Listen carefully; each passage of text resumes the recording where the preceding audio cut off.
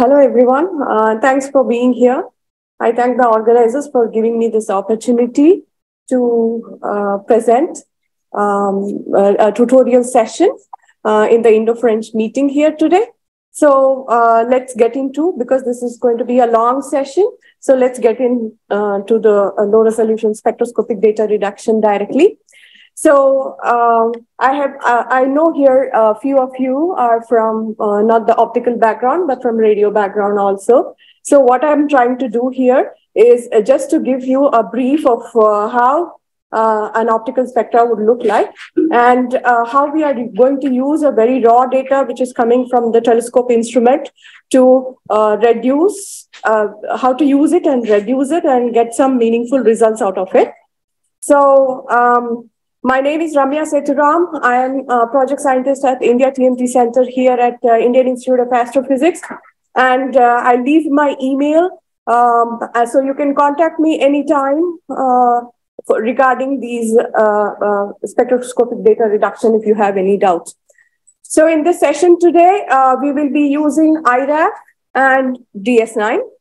IRAF is Image Reduction and Analysis Facility. It is a 35-year-old application software, first created by NOAO, which is now Neuer Labs.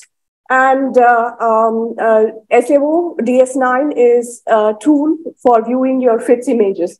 So these two are the application softwares which we are going to use. So if you have not, if you are unable to install it, I request you to just go to our support in the ground floor down there, IT support, where you can install IRAF, and they will help you install IRAF and DS9. So it takes only 10 minutes. Apart from that, for the people who are online joining us on Zoom, so I have given all the instructions on how to download it in the tutorial material, which you can download from the Indo-French meeting website itself. So you can download it, unzip it, untar it, and you will have a study material folder where you have instructions on how to download IRAF as well. So let's get in. So this is going to be very basic. So forgive me for that if it's too basic for you. But so we are dealing with spectroscopy. So what do I mean by spectroscopy? We are trying to get basically understand the flux with respect to each wavelength. So here, what you see on the left side is an image of a galaxy. Now, what people have done is put a fiber at the center of the galaxy. The white circle over there is when you take the light from the center of the galaxy and pass the light through a set of optical instruments such as your grating, disperser, collimator, and your camera. You will see on the right edge is what you get as your spectrum. So spectrum, you can see on the y-axis is flux and on the x-axis is wavelength. So we are at the end of the tutorial session. I'll try to help you to derive this spectrum. So this is one way of getting a spectroscopic data. That is, you put a fiber with onto your target and get a single fiber spectrum. And this could look something like this. Now there is another way, which is a very old-fashioned way, but very useful way. That is the long slit spectroscopy. Long slit spectroscopy is you put a long slit across your object, and the spectra you get, for example, is position versus wavelength. If you look at it around a particular emission line, you will get some spatial information as well over here. And you can extract along each of these columns or each of these rows, and you can see how your velocity profiles of your particular line emission can change. So this is another way of getting spatial information instead of getting only one single fiber data. Now, we have IFU data. This is the data you get in all 3 dimensions. That is, for every pixel on the image over here, if this is your size of the a detector which is able to image this or get the spectra of this. So you can get spectra at each point in the XY direction. So you have 3 dimensions, your X, Y, and you have the 3rd dimension as your wavelength axis. So this you can see, the radio people have been doing this since a long time, and IFU data is catching up from past 2 decades with the optical spectroscopy, optical wavelength range. So this is how you get a lot of data in the IFU. So today, what we are going to do, that's about a very short note on spectroscopy. So some of the study material I have put it in the tutorial, so you can take a look at it and read through more material on how spectroscopy is. So today, what we are going to do is reduce a 2-meter telescope data. It's a HFOSC data. FOSC is faint object spectrograph camera, which can take both, which can do both photometry and spectroscopy. FOSC is a very standard instrument now on many telescopes. So if you learn this data reduction technique, any of the FOSC data, what you get from any other telescope, you can reduce. You can just get the data and reduce it. So let me just give you the telescope parameters or the instrument parameters over here. What we have here is what the data set will have is a long slit spectra of an extended object. It will also have a standard star and corresponding lamp spectra, FE, that is arc lamp spectrum for wavelength calibration. So we have taken here iron neon lamp spectrum. So that is what will be there in the data set folder in the tutorial material there. So this extended object has been observed through a slit. It's a long slit. The width of the slit is 1.92 arc seconds. The standard star, because we are going to use the standard star for flux calibration. We'll come to it, what it all means. So we want most of the flux from the standard star to go through the slit. So for the standard star observations, what we have done is we have used the largest slit width available, and that's 15.4 arc seconds from the 2-meter Himalayan Chandra telescope. So you can get details about the 2-meter Himalayan Chandra telescope, which is one of the workhorse telescope for Indian Institute of Astrophysics and for the whole India right now. So we are going to use this data. Continuing with the data, we have calibration lamp. As I told you, it's iron neon lamp for calibrating the x-axis. And we have observed that using the 0.77 arc second slit width. So, so these were the informations on the slits. So what is the kind of grating we have used? It's a prism. It's a combination of prism and grating. And this is the wavelength range is 5,800 to 8,350 angstroms. And the resolution is about 2,200. So the CCD is site silicon tellurium CCD. It's 2K by 4K CCD, but we are going to use a binned data, which is having only 250 pixels on x-axis and 4,196 on the y-axis, which means the dispersion axis is full, while the x-axis, when we are not using much of the x-axis, so we are binning that part of the data to improve the signal to noise. So the gain is 1.22 and readout noise is 4.87 electrons. And we are going to use IRAF and DS9 for data reduction. So diving more into how the data is, actually, we will have to first, before getting into data reduction, we'll have to correct for the CCD characteristics. One of the CCD characteristics is a bias count or some positive voltage, which is given to the CCD so that the readout is always positive when there is no counts also. So, so that is this section over here shows how a bias image would look. So this bias image is taken when the CCD shutter is closed, you need to close the CCD shutter, take a 0-second exposure, and that's what you call it as a bias. So there, if you see, if you're not exposing your CCD to sky, you should always get a 0 counts. But instead, you can see that there are some counts which is being shown, and that is the bias counts. It's a constant count, as you can see, not much variation. It's between 380 and 390. And this is to check your CCD is not taking any more, it's not going bad over the night. It's being cooled and constantly cool all through the night. This is one way of checking. The other ways are dark frames, which we are not going to take for optical, or we have not taken for this particular data set. So I'm not going to go to the detail of dark. You can understand it more from the reading material. So this bias is one CCD characteristics which we have to remove from our data. So the second on the right side here, I hope you're able to read the counts from the image there on the screen. And so what you see here on the right side is a flat lamp. It's a halogen lamp. We observe this so that we'll correct the pixel to pixel variation on the from the CCD, or the CCD pixels will be having a different sensitivity. Each pixel will not be counting the same number of photons. So that is the CCD effect, and you have to remove it. So for that, we will observe a constant.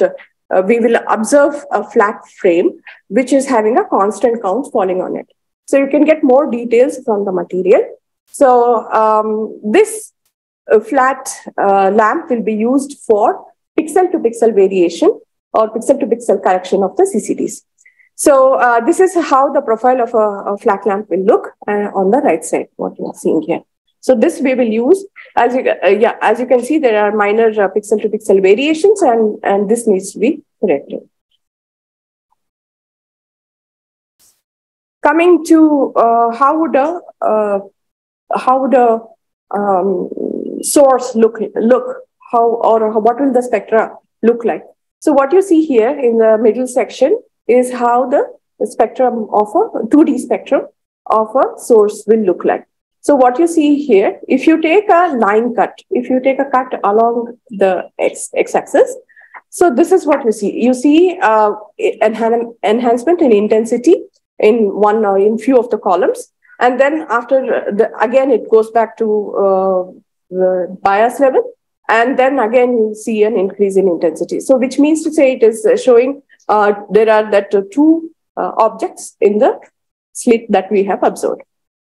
So as you can see, this is the x-axis, and this is the dispersion axis. So this is the spatial axis, and this is the spectral direction.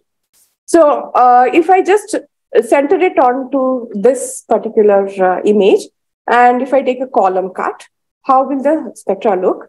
So this is how the spectra will look like along the column. This is one of the standard star, which we are going to use for flux calibration. So what you have here, if you look at this spectra carefully, what you have here is pixel values or counts on the y-axis against pixel numbers. So if we have to have a calibrated spectrum, which means to say that we are going to convert the x-axis, which is in pixels, to wavelength, and the y-axis, which is in counts, to flux in ergs per centimeter square per second per angstrom. So that we will use IRAF to do that. So this is a section of the spectrum of an extended source. So this is how it will look. So coming to a little bit more detail, this is the continuum. What you can see, that band is the continuum of whatever the extended source. You see here two patches or multiple patches here, bright, those are emission lines. Emission lines, when I say, these are some of the emission lines here, as you can see. And these lines, which are going across the whole spatial direction, is created by the sky. So these are sky emission lines. So as you can see here, there are a lot of these emission lines that's all created from the sky. So our aim is to extract this spectrum improve its signal to noise, because as you can see, it is spread over not a single column, but it is spread over a few sections of columns. So we will, what we'll do is we'll try to add all those into one on top of the other. We'll place them one on top of the other. And we will trace the spectrum. Why do we need tracing? As you can see very clearly here that the spectrum is not along one column, but it is having some kind of a tilt. So we need to correct for this tilt when we are extracting the spectrum. So tracing will correct the tilt. We will improve the signal to noise by adding several different columns, and we will do a background subtraction. As you can see, all these emission lines is from skylines. This doesn't belong to the object itself. It's because of the atmospheric lines, and these needs to be subtracted out completely. So as you can see, I've mentioned here, these are sky emission lines, atmospheric lines. This is the source continuum over here, and you can see emission lines from the source itself. So if it's a source spectrum, it's only restricted to the source, but if it's from the sky, it covers the whole spatial direction. That's how you can differentiate between the two. So is it okay till here? You have any doubts? We'll get into IRAF now. Okay, yeah, let's get in. So as I mentioned to you, these are different kinds of data sets which I've given you. There are bias which needs to be subtracted out. Then there is flat field. We need to normalize the object with respect to this flat field for pixel to pixel correction. And we need to convert the x-axis to wavelength and the y-axis to flux, proper flux counts. So we'll begin that by doing a bias subtraction and trimming. So what it means is you have to take your object frames and estimate the bias, okay, and subtract it out from your object. It could be from your calibration lens, it could be your standard star, it could be your extended object, whatever it is, it needs to be subtracted out. So there are two methods which people use to do bias subtraction. One is frame-to-frame subtraction, and the second is constant count subtraction. As I told you, as I showed you in the spectrum, bias has a very constant count. It wouldn't vary over the night. That you will check by taking multiple bias frames during your observations. So you will have a constant count of, say, between 380 and 390 with a sigma or standard deviation of about 10 counts, 10 to 15 counts. So that is constant all through the night. So you can just take that median count and subtract it out from your object frames. So that will be a constant count subtraction method. So why do we do this method? Or let me first do a frame-to-frame subtraction. So in the frame-to-frame subtraction, what you do is you take the whole bias frame and your object frame and simply subtract it out.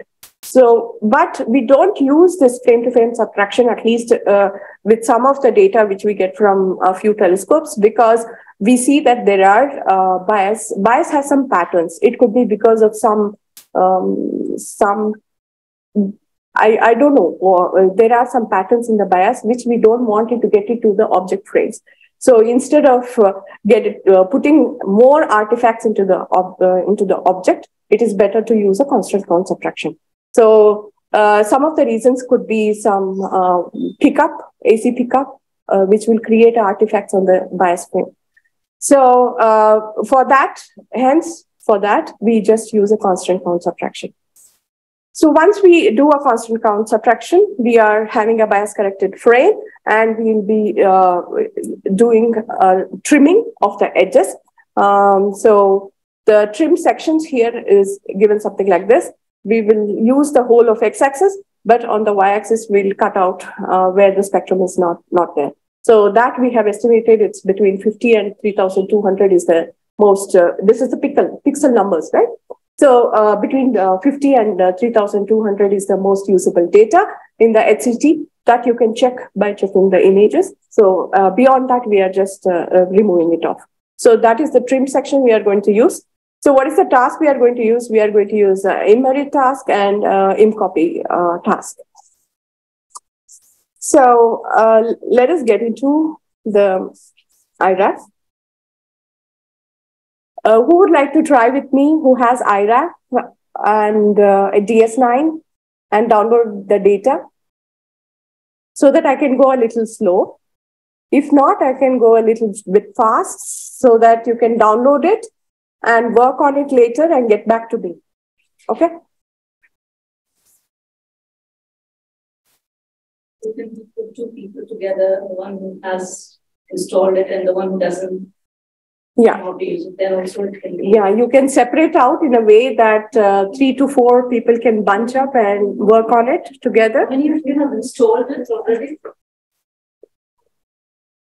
so maybe one person who's the other 3 people who haven't installed it. Yeah, can you spread out and join together?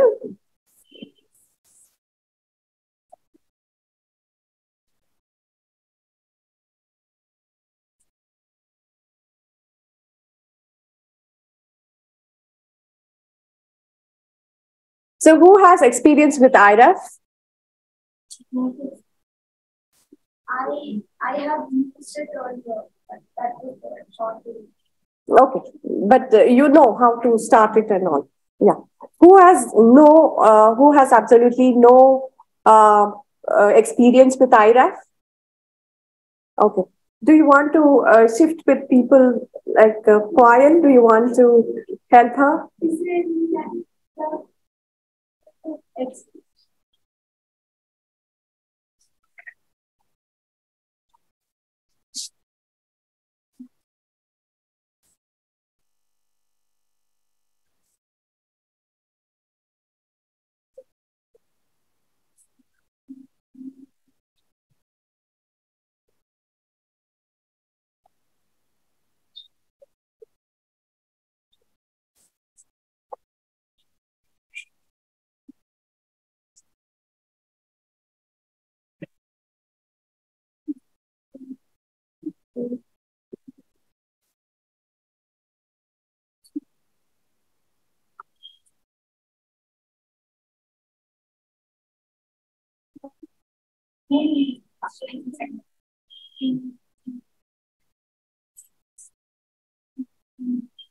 So while people are still settling down, if you have any doubts, let me know.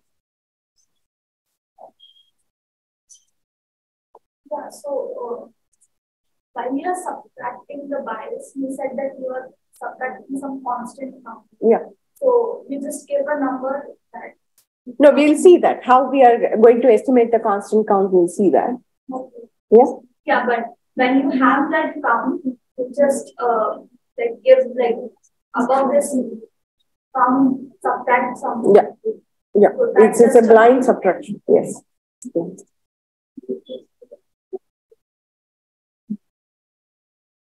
So we'll start.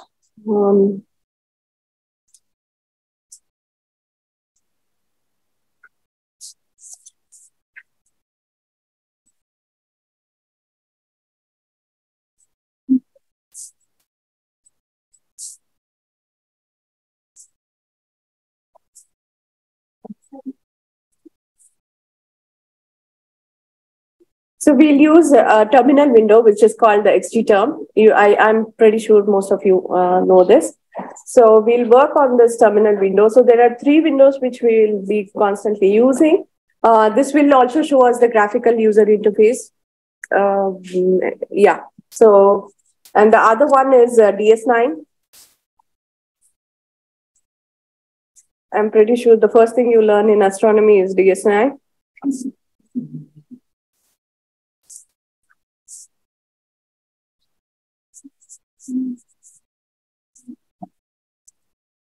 Okay, so when you have to start IRAF, you have to use this command CL and press enter. So which means it has initialized the IRAF package. Yeah, I'm trying.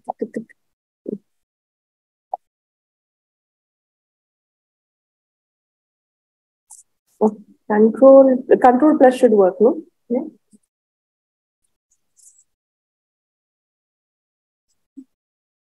So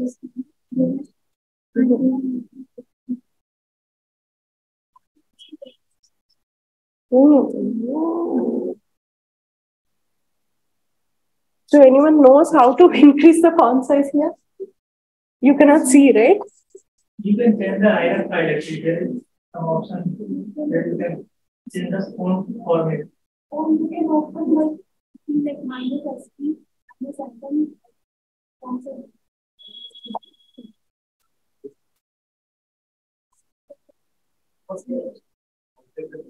Yeah, XG term minus -SP SB. space -7 Okay. space 12 then X.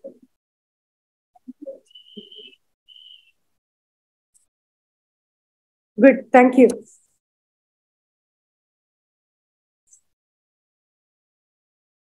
Is this okay?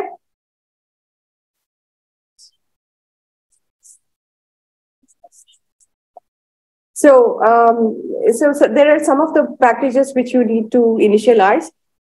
Few of the packages are CCD Red, ImRed, and SpecRed. So once you call them, these packages are initialized and these tasks will be available for you to edit. So let's navigate to the respective dataset directory.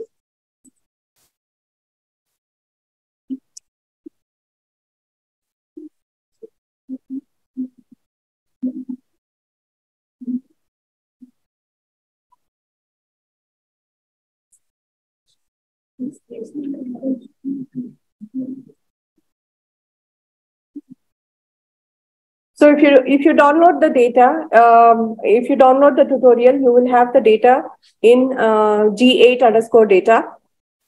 So you can go to that particular directory and you have all the files required for our extraction today. So I have also given a list of whatever the objects which are there here. So if you can see, so each file corresponds to a different data. So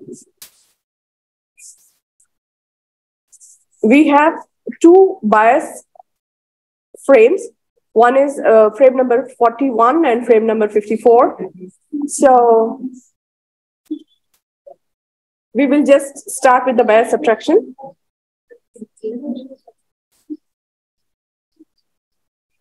To understand what is the constant count that you need to subtract, you need to use the statistics. You need to understand the statistics of the bias frame. So let me first display how the bias frame would look like.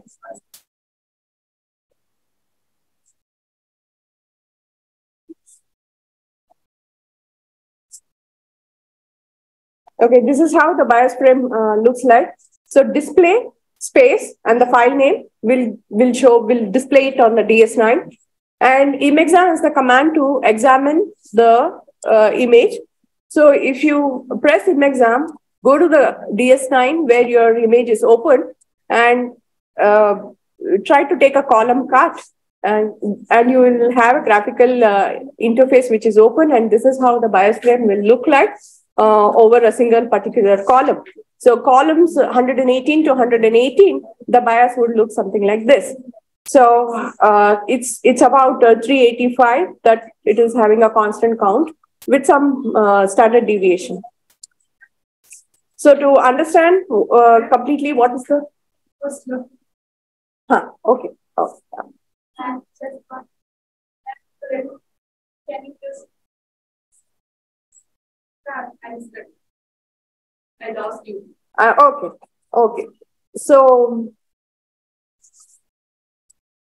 could you see the data set here? GRISM 8 data. Where are you stuck?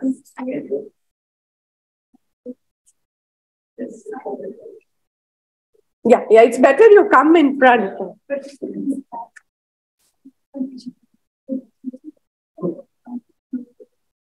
So if you have the data set folder,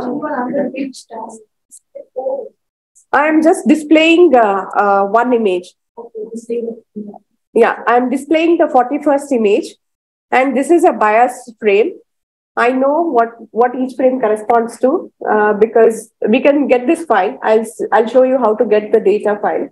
Okay, you would have observed or somebody would have observed for you and they would have just given you a set of fixed files. So you should know what is there in the observations. So you can pick out the headers which are more important for you and place it into a text file and know what is the observation log basically. This is the observation log. I'll let you know how to create this. So have you downloaded dataset file?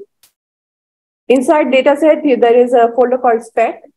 And inside spec, there is a GRISM 8 data folder. G8 data. Huh? So if you get into that, yeah, you can open your image.list. That will open a file of this kind. It's a text file. Yeah. Now I'm just displaying another bias for you. The bias frame is OH040054.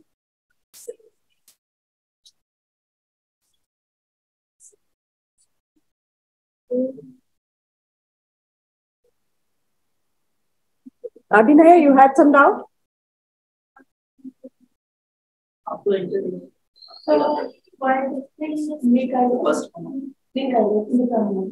XG term? CL? In the XG term, CL. CL in the XG term. Enter it. CL and then enter, I got. Do you have login.cl file?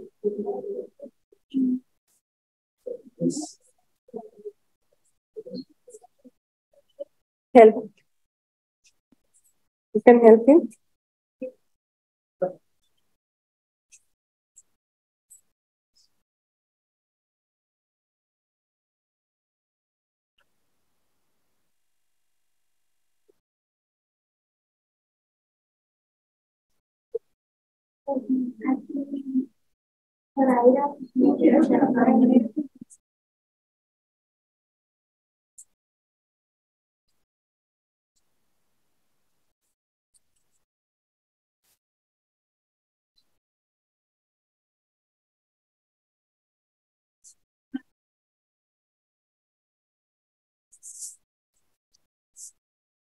Who could display? Who could display? Or let me know if you are having troubles. Who is having troubles?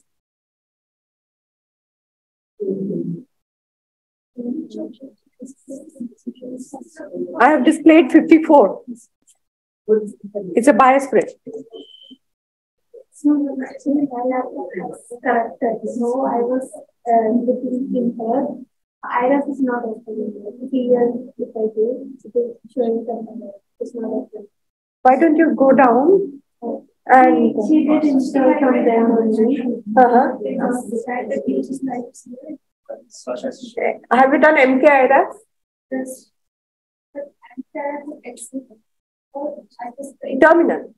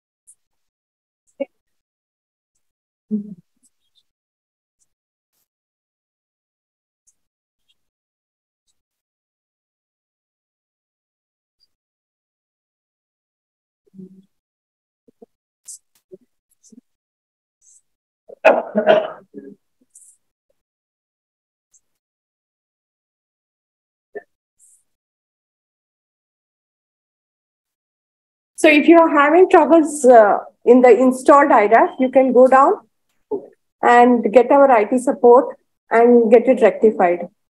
Okay, it could be some permissions problem that he has installed in root or something. So just get it sorted out.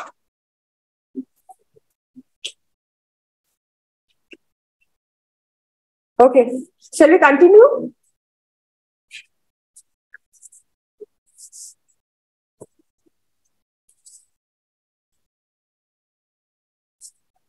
So if you have displayed the bias frame would look something like this.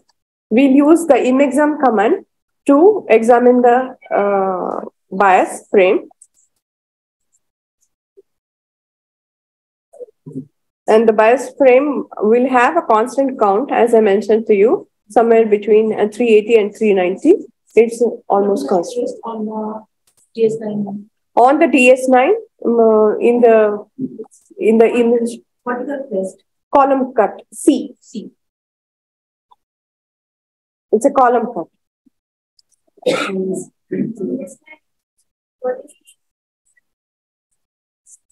In the DS9 image, this is not reduced. This is very raw data.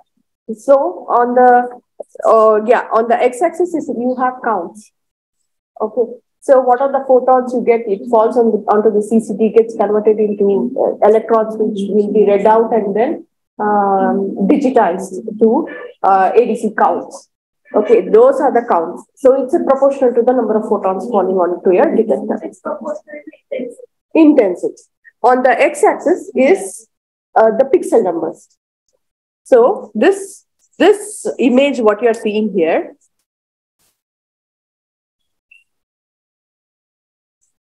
so this image, actually, this is the total size of the CCD. Okay, it is 2K by actually 4K. It's 2000 pixels by 4000 pixels.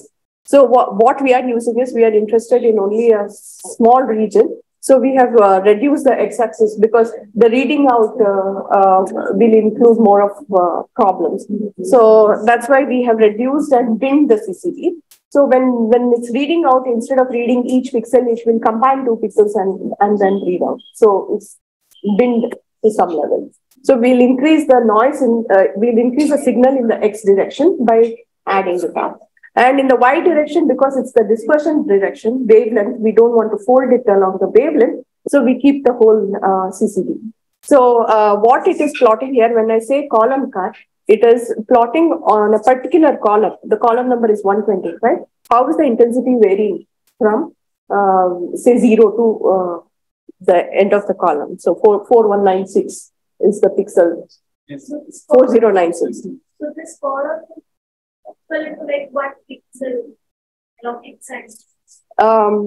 This column will be a column of pixels. So 4096 is the number of pixels in the one direction. Yeah. Okay. So this will be like 2K by 4K CCD. Yeah. But we are using only the 250 pixels in the x direction and total in the y direction. Yeah. Okay. Till here, okay? So we saw how the bias frame would look like. So we'll just take a look at other frames also. So for example, I will show you how the image frame would look like for a galaxy or for a standard star. So I had showed you in the PPT, this is 2 stars in the same slit. So that's why you are getting 2 stars here. So if you come to the center and press, take a column cut, that is press C on the spectrum. So you can see that the spectrum looks something like this. Okay. This is just, we are viewing on the raw image. Okay. We have to reduce this image. Okay. This is image number 43. That's a star. That's a standard calibrator. So let me display to you how a calibration lamp would look like. So what you see here is a lamp, arc lamp spectrum. What you see here is lines, okay, of different wavelengths. So if I take a column cut for this also, you will see it looks something like this. So you understand this? So it is pixels versus counts. You got it sorted? Yes. Great, great.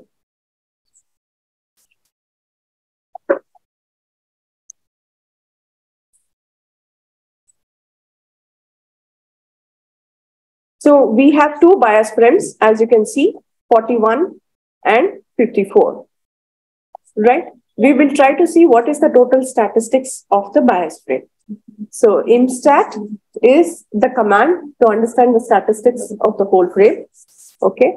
So imstat, and I give space, file name, press enter. So this is what it gives me. So what is the image name? This is the image name. Total number of pixels it has taken for statistics is 250 by 4096, something like this. And what is the mean of all the pixels is about 382. And what is the standard deviation? It's 26. That's the deviation, what you see here between the minimum and maximum. I'm taking the statistics on the bias image. 41 and 54. Now I'm taking the statistics of 54th frame.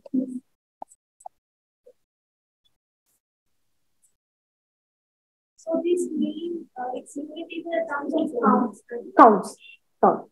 This is counts. Okay. So you take an average. So basically, when you are observing whole through the night, you have to take generally biases all through the night in a 1 hour gap. Then try to see whether there was variations in this mean count. You try to see whether it had any structures in the bias frames. So that you cannot do anything if there are structures in the bias frames. But you can at least think that your constant count subtraction is better than the frame-to-frame subtraction. So, so you take an average of these two frames. So when you have 10 biases in a night, you take an average or a median of all the 10 frames, and you subtract it out from all your objects. So here, yeah, we are taking an average of the two biases and subtracting out with all with respect to all.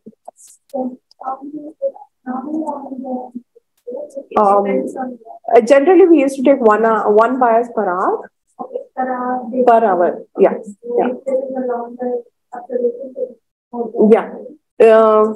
Yeah, because it wouldn't take much of your time. It's a 0-second exposure, so you can take it. Okay, and it also is showing the characteristics of your CCD that it is cooled and the cooling remains all through the night. So there is no dark current.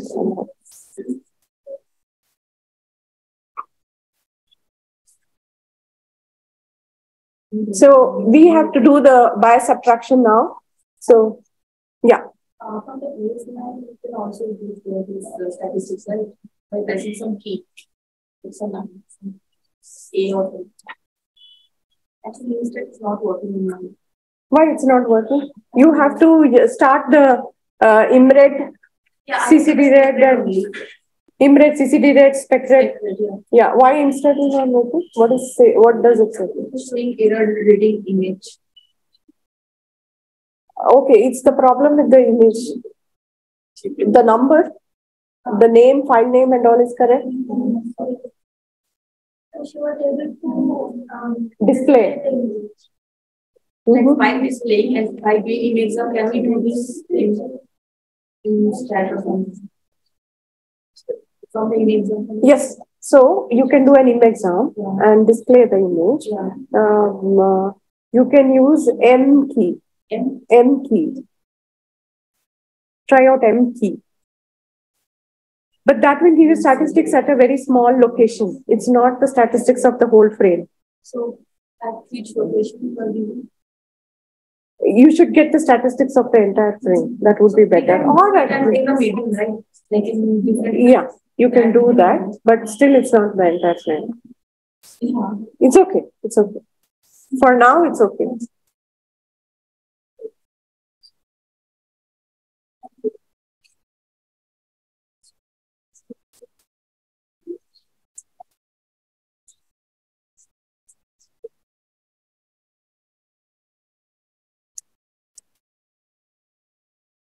So we'll get into bias subtraction. So as I told you, I'm going to try out just a constant count subtraction.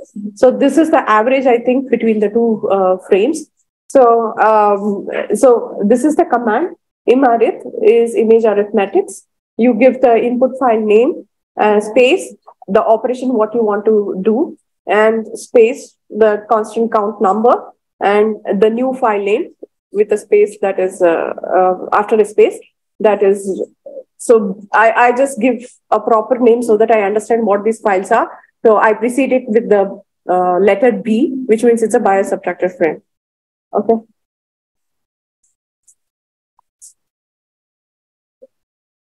And so you can try out for all the frames here. You should do a bias subtraction for all the frames here.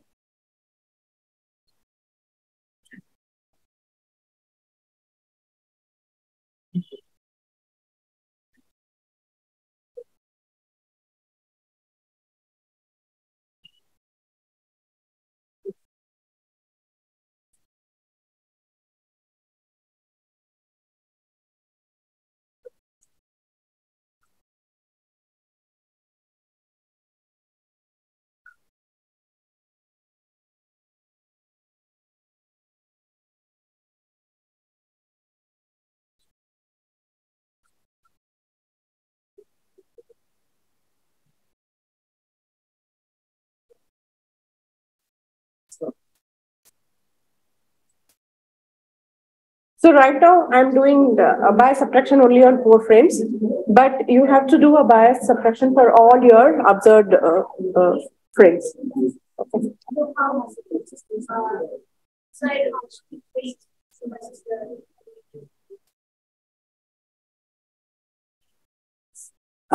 So that is what is the kind of signal to noise you want in your spectrum. So generally, it depends on the science you want to do. If you are only interested in the emission lines, not on the continuum or absorption lines, so people think that the signal to noise of the emission line, signal to noise in the emission line should be greater than 5 when you estimate with respect to the continuum. If the signal to noise, the flux is greater than 5, then that is good enough detection of an emission line. But if you want to do very serious measurements of metallicity, then you will have to have the continuum fit well. So for which we would require a signal to noise of anywhere between 30 and 50 for a low resolution spectrum. If you want to do even more strict analysis with the absorption lines as well, fitting the absorption lines, so 50 would be an ideal number. So you will have to observe the target until you reach a signal to noise ratio of 50. Yeah. So then you can make you can calculate. There are exposure time estimators. So how much exposure time is required to achieve a signal to noise of 50 on a particular telescope of a particular aperture and with the instrument throughput, sensitivity, everything. So you can estimate that exposure time. Using that, you can propose for your science observations. You can expose your data until that time. So it's also that I didn't mention to you that there could be a lot of cosmic hits if you continue to expose your CCD, because these are in, cosmic rays are everywhere. So if you expose your CCD for too long, then there could be chances of these cosmic hits, what I'm showing you here, coming and sitting on your spectrum. And it may spoil or it may create problems for your emission line estimations or your continuum estimations. So it is better to take multiple exposures of 15 minutes and then you stack up. You add up all your. So that is what we have done here. For example, for an extended source, which is given here, we have taken multiple exposures of 20 minutes, or 15 minutes each. You read out your data, you flush the CCD, you do a clearing of the CCD, start approach.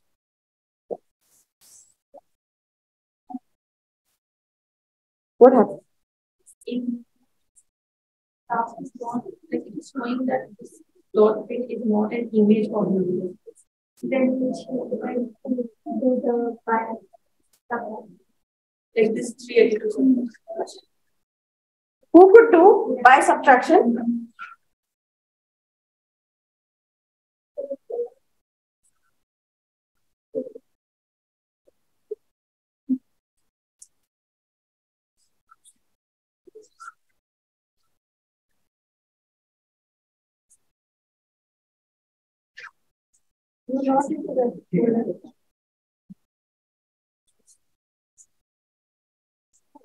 It cannot detect.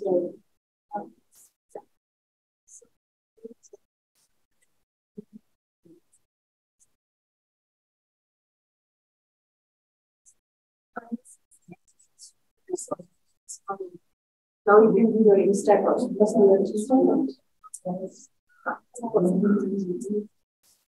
Anybody facing problem?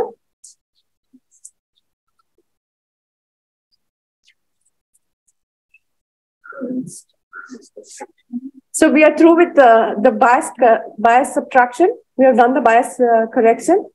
Is that right?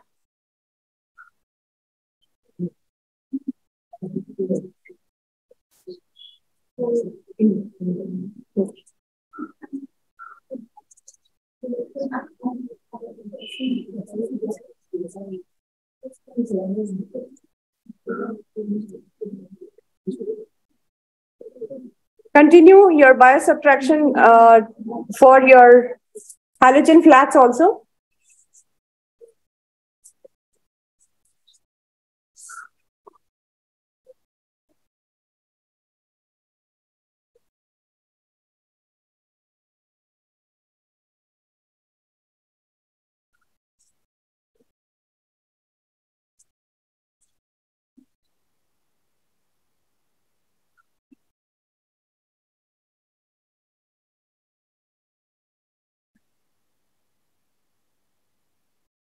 So all my files which are preceded with the B letter, which means that it's a bias subtracted frame.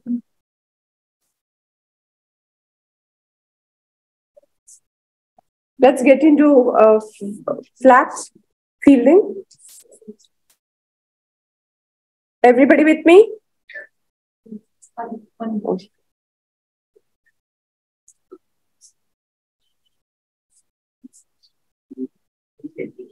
You're okay? Yeah, let me know if you want some help. Emacs is not working, so Emacs is a Linux command. If you have to use a Linux command in IRAC, you have to precede it with the exclamation. Huh. Emacs is not, it's not opening. Okay. You can use gedit. Gedit. Emacs is just a text viewer, no? You can use gedit if you don't have Emacs.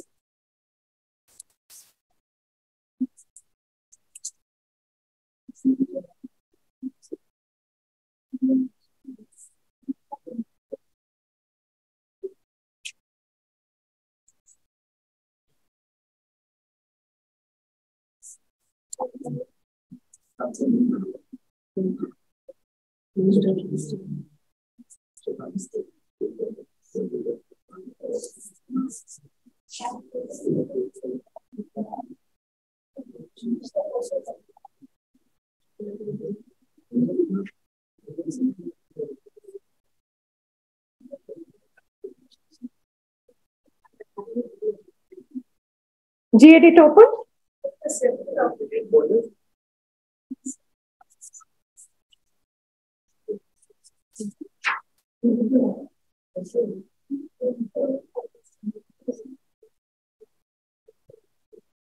So if you go to the dataset folder, there is a low resolution spectroscopic manual also. Okay, if you're stuck somewhere, you can use this manual. So you can there are all the steps. I think I have given all the steps here. So you can go through the steps as well and do it slowly. So head select is header select, which you can pick out some of the header values and place it into a text file.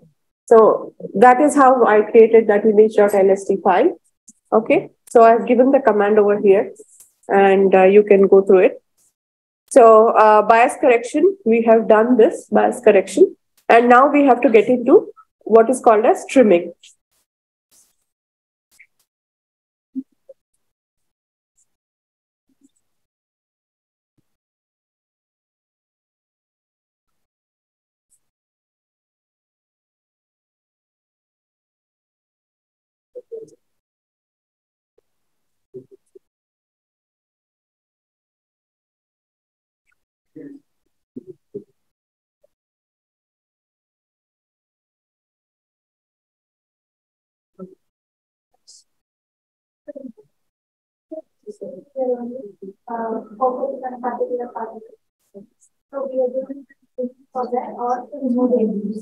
We are trying to remove the edges. Yeah.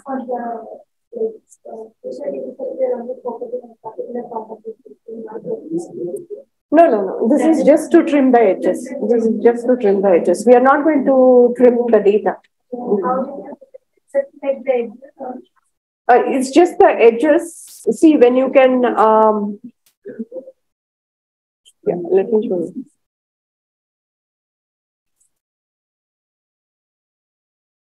In this picture over here, you see this, this is called overscan region. You see that very bright spike. It does not belong to the data. It's again the characteristics of the CCT. So it's better to remove that off. Yeah. And in the edges also, there will be, it is not the spectral data. So it's better to remove. Yeah. You can check that and remove it off. So you the number in the PS file? Yes. So you just use your cursor to meet the extent. Yeah. I have done that. Yeah, you just navigate it through your DS9.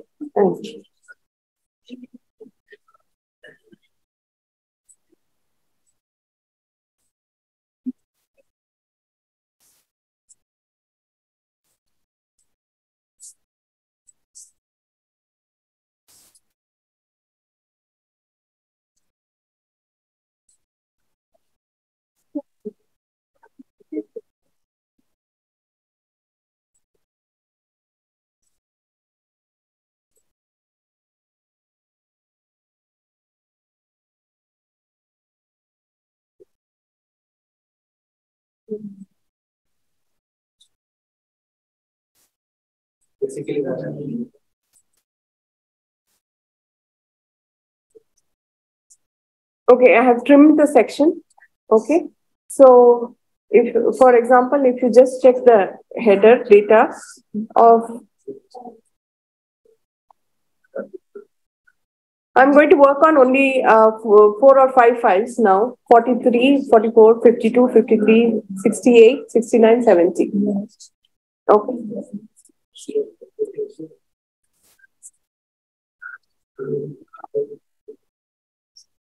So if you compare the number of pixels, yeah, which was before trimmed and after trimming, you can see that the y-axis is completely trimmed by about some number. Okay, and that number is here, this number. So this is the imcopy command. So I'm not going to spoil the initial data. I'm just going to create a new data and whatever data range I require, I'm going to create that new data. So you can do the, I've named it as TR, which means trim. Yeah.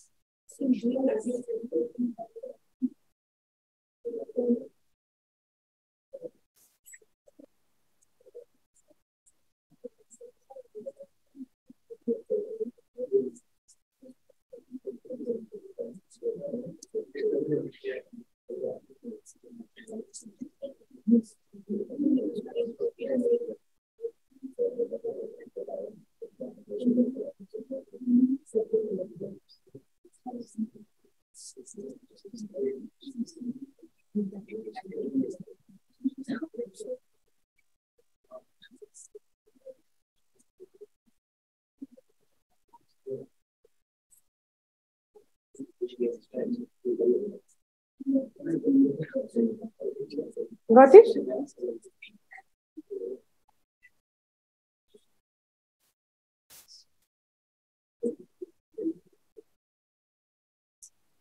Any doubts? Got it? Not got? What is the problem? Where are you stuck?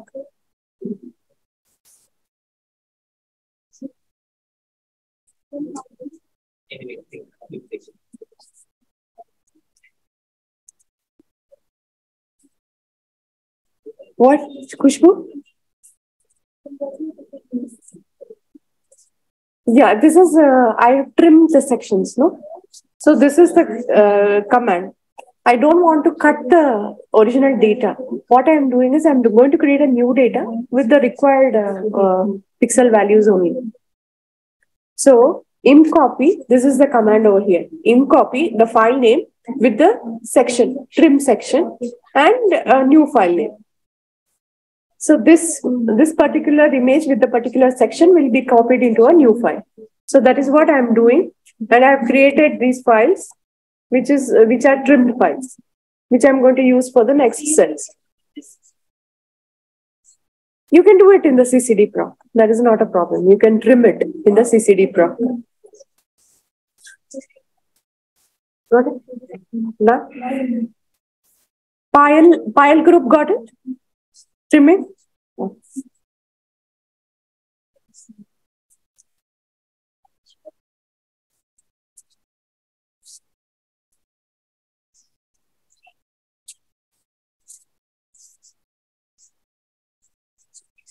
So let us finish flat building and then we'll take a coffee break. Is that okay? Yes. Yes.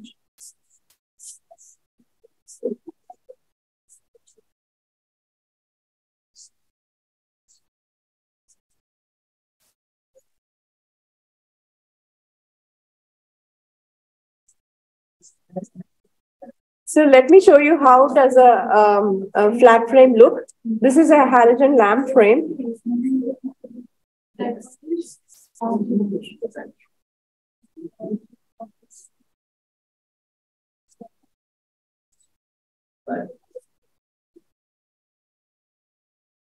This is how the frame would look. Now we can take a column cut and check its spectrum, how it looks. So it looks something like this.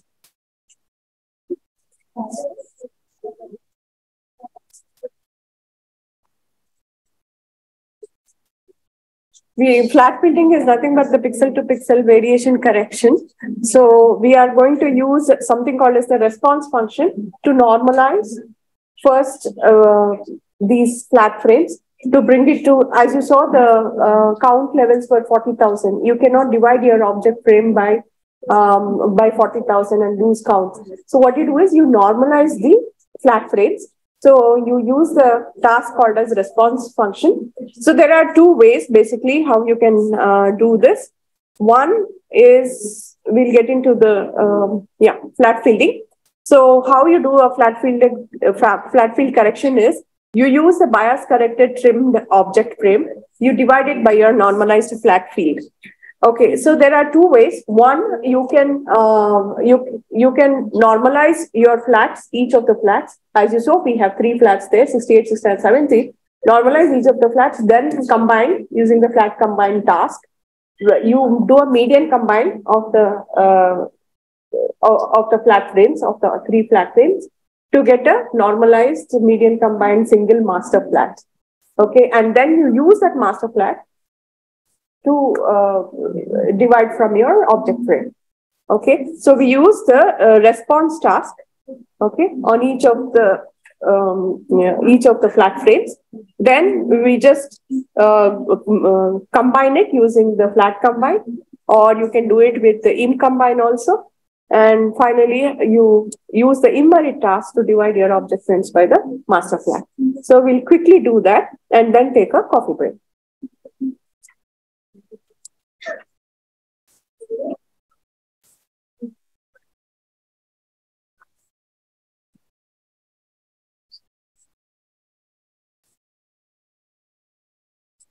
So when you have to edit the parameter file of the response task, you use the command ePar edit parameter. ePar is edit parameter response function. So so here you give your object frame or flat frame name, that is TRDOH 050068.fit. Then your normalization spectrum will be the same calibration spectrum itself. That is, it's the same name.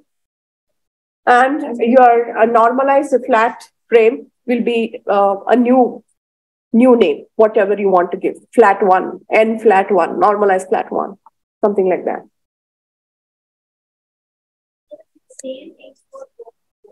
Yeah, we use itself as the normalization. Yeah. So the first two names will be the same. Rest all parameters, we are going to keep it normal. Just check whether your low rejection and high rejection is 3 or not. Keep it at 3 and 3. Okay. All the other parameters are same, except low rejection, high rejection. Keep it at 3. 3 sigma rejection, it means.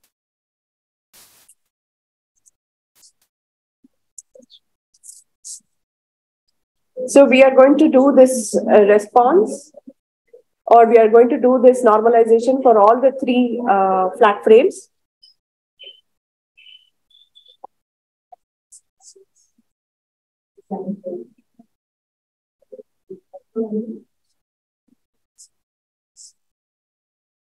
What is this orders? If you want to do an interactive fitting, so how you want to fit, whether you want to do an interactive fitting, then you give an S, and what is the order you want to fit to divide the response curve. I mean, to divide your flat response. So what is the kind of fitting you want to do? Fitting Gaussian or something. No, not like Gaussian. You're fitting a spline function. You can also fit. This is a cubic spline fitting. You can also fit a Legender and go higher orders. So okay, let me, for your sake, do an interactive fitting. For doing an interactive fitting, I have given S here, and I'll show you. But before that, we need to open the same image on the DS9. Right? No need. It's okay. You're not going to use the DS9 now. So I'm going to normalize the spectrum interactively. Yes. So this is your cubic spline fitting.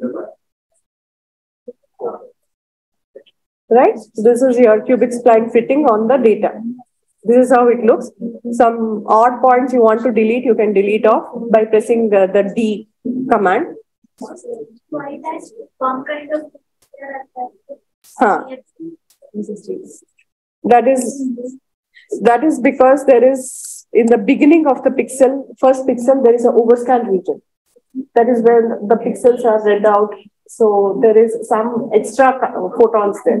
It's better not to use that pixel. When we are trimming, it's better to trim that away. But somehow I should have gone for a 10 to 250, the trimming sections, but I went to 1 to 250. So that trimming. So you can start your data from here actually. Yeah, this is the response. This is how your flat is responding. Like bandpass response. Yeah, this is filter response. Yes, yeah.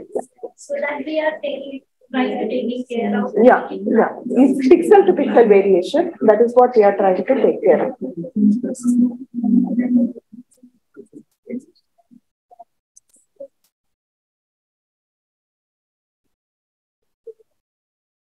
So you can change the order of the fitting. Okay, you can keep it either 3 or 6 or higher orders to fit this curve more accurately. Okay.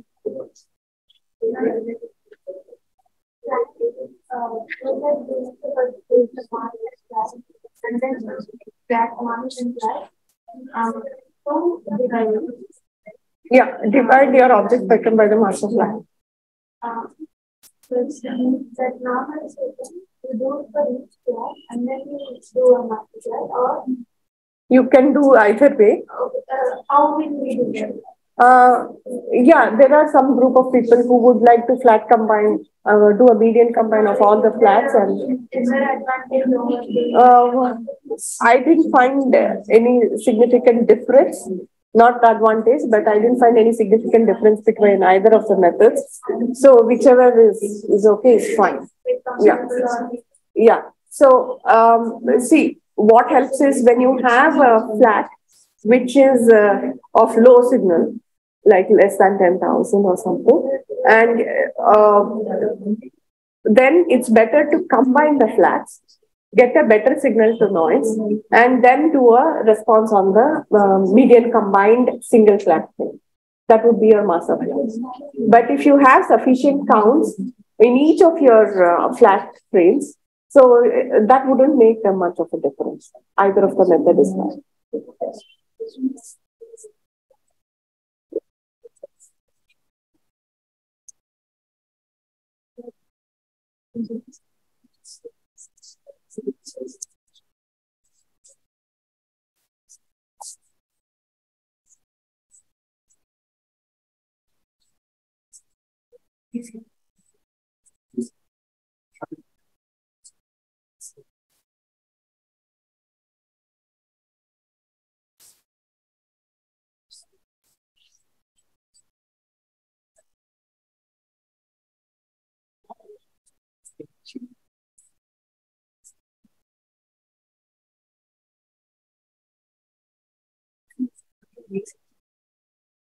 So when I change the order to order 6, it's fitting better.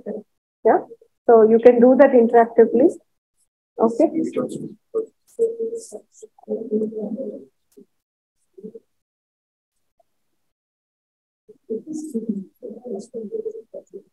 So once we are having all the 3 normalized flats, we are going to use flat combine, EPAR flat combine task to combine and make a master flat.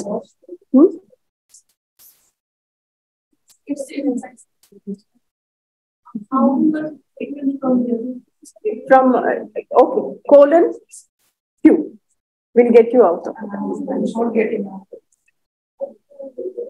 Colon Q. Only Q. Huh? Only Q is working.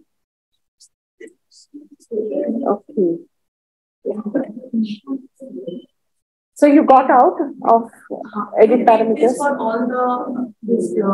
all the flats, 68, 69, 70.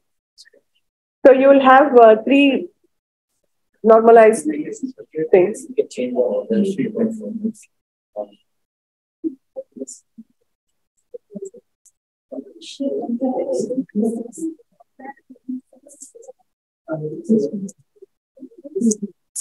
when I do this and colon, if I press and Q, it will get me out of that to come out.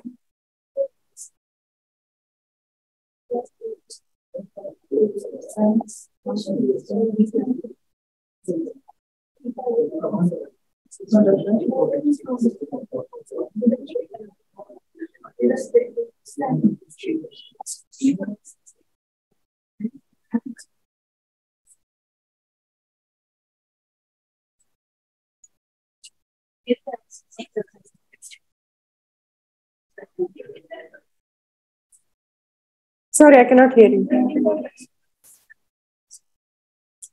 You are finding out you are trying to normalize your flat. So you are trying to fit a spline function, then try to divide by the spline function to bring it at 1. It's like a normalization. Okay. You did the response?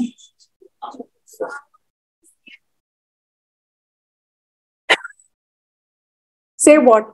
Colon go. Colon go will run the task. Quit it. Quit from the interactive mode. Q.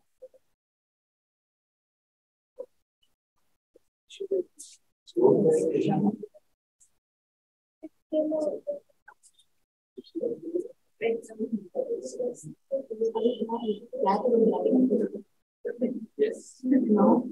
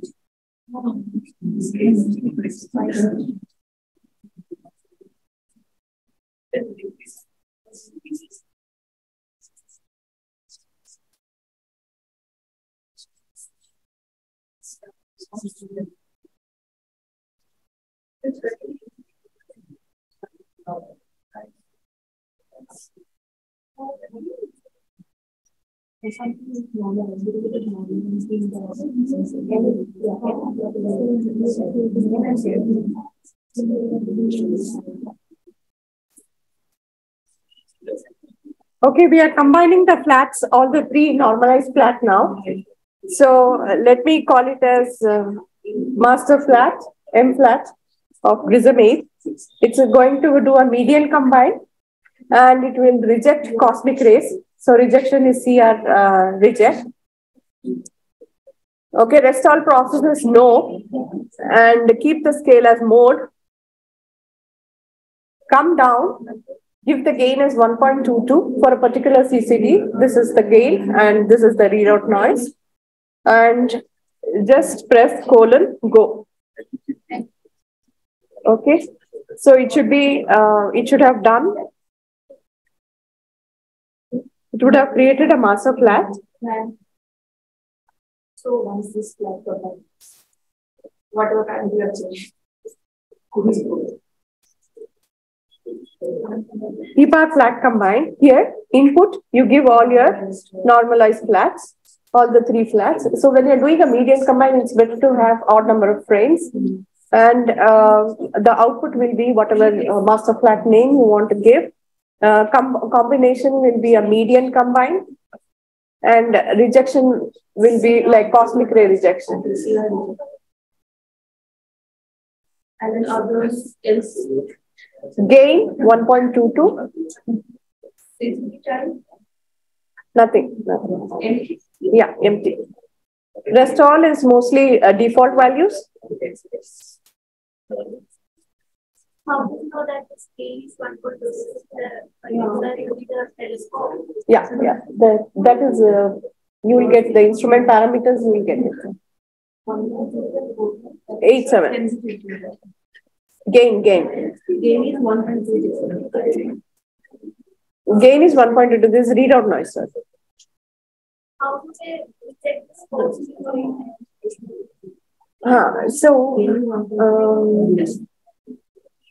So one thing is, in bias or in class, it's easy because cosmic rays is just hitting on a single pixel or at the max 2 or 3 pixels. Okay, and it's a sharp spike. It is not having a profile. But if it is an object, a star or any other thing, it will have its own diffraction profile. Right? It will have a Gaussian profile. So this cosmic rays will have something very sharp delta profile. So yeah, you can also give a threshold value, 3 sigma above the sky or some such things, 3 sigma, 5 sigma, 10 sigma. Then and this spike kind of characters, it will combine and it will reject. It will check for each spike of that kind and it will reject it. Spikes can also be taken as Yes. So many will not be corrected. So many may remain. So we have to, sometimes we'll have to do a very careful cosmic ray rejection. But it is not going to create too much problems. The CR reject task will work properly, or any of the IDAS tasks for cosmic ray rejection is good. One of the tasks is also called as cosmic rays. That's also good enough. So if we are looking at low resolution in basic lights, so the actual light can be only computed. Oh, there is always a bit. The bit is about 1.5 to 2 angstroms in a low resolution spectrum, or even more. So yeah, so this could be smaller than that.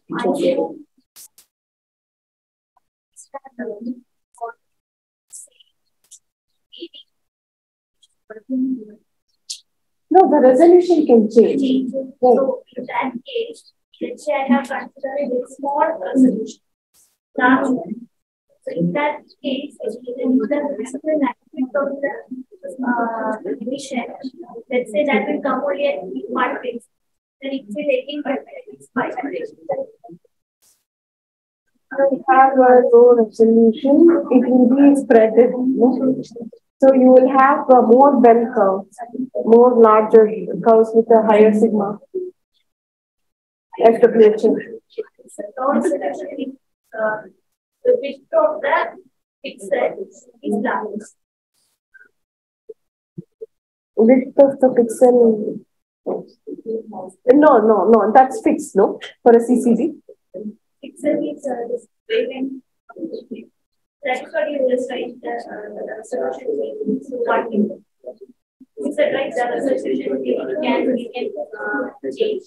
For one set of observations, the resolution is fixed. So that solution is in the wavelength. I'm not getting the question. Yeah, we'll take it up during the coffee. Actually, it is flat to have when we get into the line. Where is it?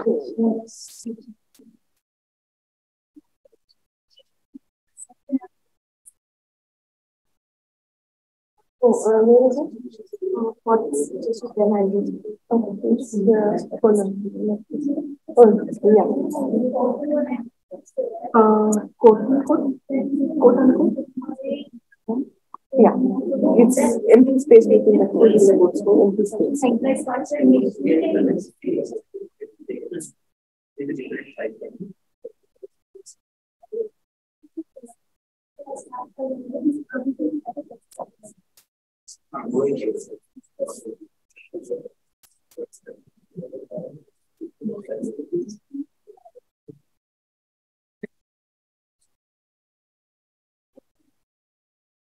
Arnold's or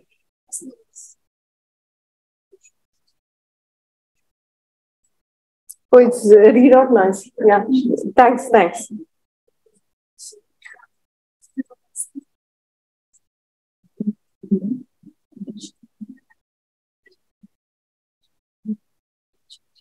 So it's 4.87. Readout noise is 4.87.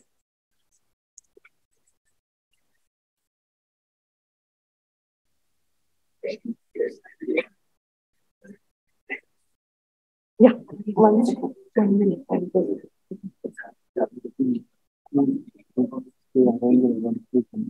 Okay. I just.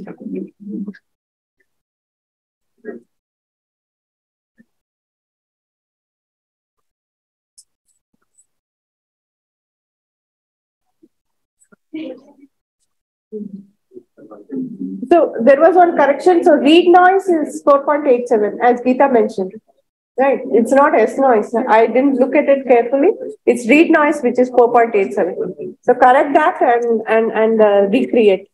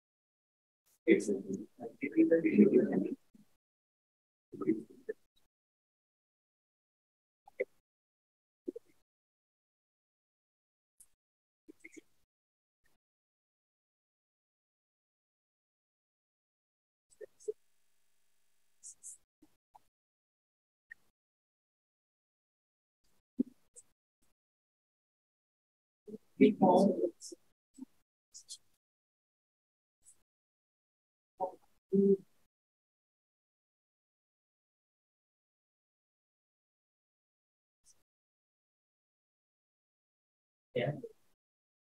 So let us take a look at the profile of the master flat which we have created. So everybody could create master flat. Who created master flat? Why? Master flat? Error. Okay, what is the error? No instrument translation files specified.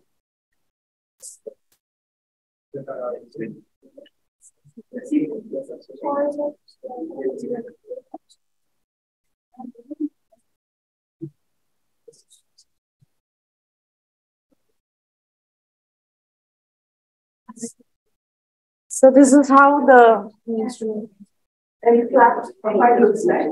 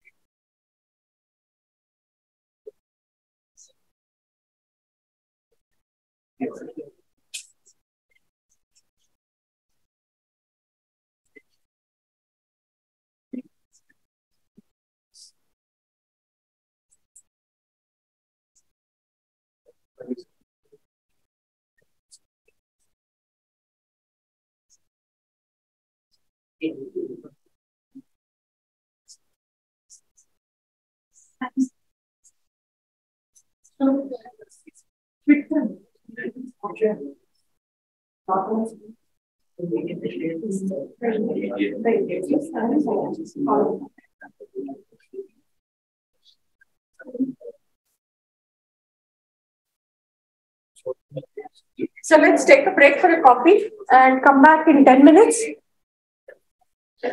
We can take a break for a coffee. 10 minutes, we'll assemble at 4:45 again.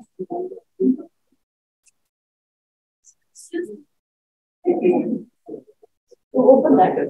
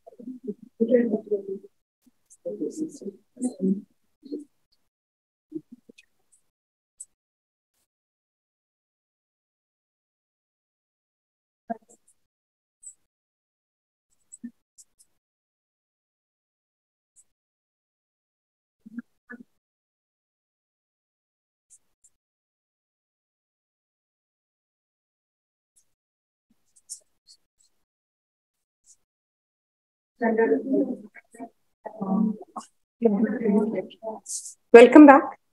So we'll continue with the session. We have just completed only the beginning of the session. We have to still get into the spectral extraction. We have completed the flat fielding.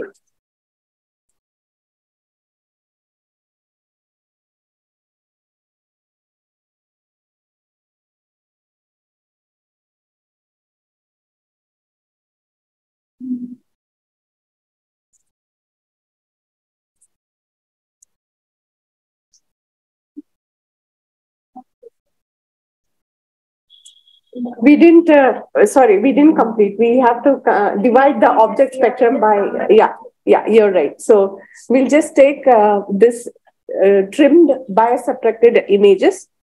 Okay, we'll use the uGMRT command. We'll divide the object frame by the master flat.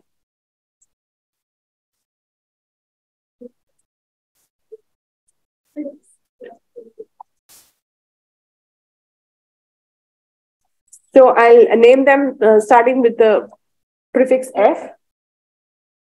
Okay, you can repeat the command for all your object frames and your standard stars.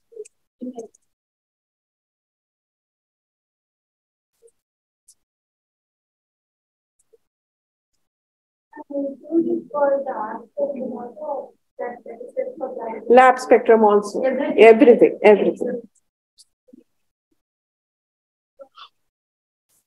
And so initially, we did the bias that we need to do on the flat surface. Or yes, lamps also. Flats, lamps, everything. Yeah. So the flat lamps which we used was 68, 69, 70, which were trimmed and bias corrected. Yeah. So you should do it on this. Okay. So let us continue. Now I have created flat corrected, trimmed, bias-subtracted object frames. Okay. Yeah, let us display this.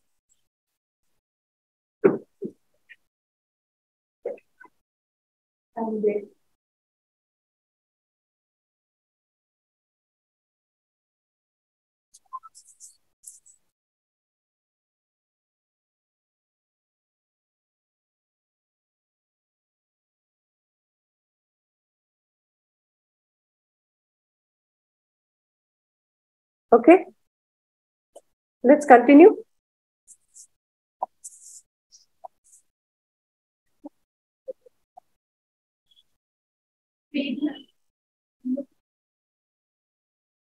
So we have finished the flat fielding. Now we will get into the extraction of the spectrum. So from the 2D image, we are going to get a single 1D spectrum that we are going to use using a task called as APAL, aperture, all aperture. APAL is aperture all, or extract the aperture. So extraction, we have to do it on the object frame, standard and lamp spectra associated with the object frame and standard. So what does the APAL do? As I told you, it traces the spectrum. If there is a tilt in the spectrum, it traces that. It does the background subtraction, and it will add multiple columns to improve the signal to noise. So we will use that command, APAL task. Let us see how to use it in IRAC. So the command we are going to edit parameters for are called APAL. So EPAR APAL. Then after dividing with the what you have done. After dividing master object frame divided by the master, you got these files. Yeah. Flat corrected, trimmed by subtracted object frames. So now we will use the APAL task to extract. So it's EPAR APAL. We'll use the file name.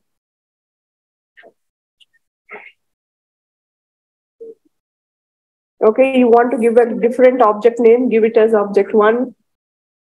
Okay, .0001.page or something like that. Or you can just give as obj1 is your output file name. Input is your 43rd file, for example. 43rd file looks something like this. If you know that this is a standard star we are trying to extract, it's a Wolf 1346 is the standard star name. So format is 1D spec. Reference is nothing for now. Reference is nothing. Then interactive, yes. Find apertures, yes. Recenter, yes. Resize aperture, yes. Edit aperture, trace, yes. Fit trace points, yes. and extract chi and sigma s. So line is 1960. Why I have taken this line number is that is where I find H alpha. So I just took it. You can leave it as indefinite also. Wherever you find a high signal and low sky, you can take that line. For example, I can take the line number as 149 here. Or 2561. That is the line number I can take. It should be not like a sky, it should not be contaminated by the skylight. Somewhere which it is very bright.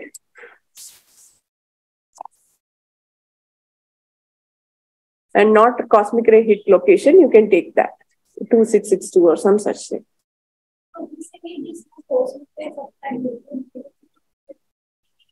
No. This is when we said combine for the flats, we tried to ask it to combine the cosmic ray rejected flat.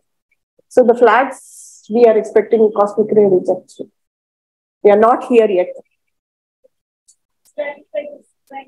Yeah. These dots are here. Yeah. No, just take some 1960. This is where the H alpha falls. I know that, so I'm just taking that. But the location, what you have to take is in between skylines, where there are no skylines, but where there is brightness in the continuum or in the emission line. That location, when I showed you the emission line, that's the most brightest spot. So you can choose that as your line. And this is for what, to find out the aperture. Basically, to find out where you have an enhancement, to tell the program that this is where I have my spectrum, extract within this column, from this column to this column. So that is why it is asking for a selection of aperture. It is asking for a line.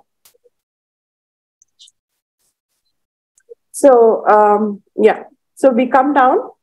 Then we are not going to change most of the background parameters and all. We'll leave it at that. Aperture centering parameters also, we'll leave it at that. All the parameters we are going to leave it. But when it comes to background, we are going to say median. If you go to the background and put a question mark there, it will say what are the options available. Okay, you can either give a median or a fixed. And here weights variance. Okay, read noise 4.87 and gain is 1.22. So I say colon and go. So are you with me till here? If you press go, then we'll have to do some procedures on the graphical window. We are doing this interactively. When I press go, it will ask me a few questions. Just keep on pressing enter, which means to take it will take the default values. And you have to get into the graphical window. Okay, is everybody in the graphical window now?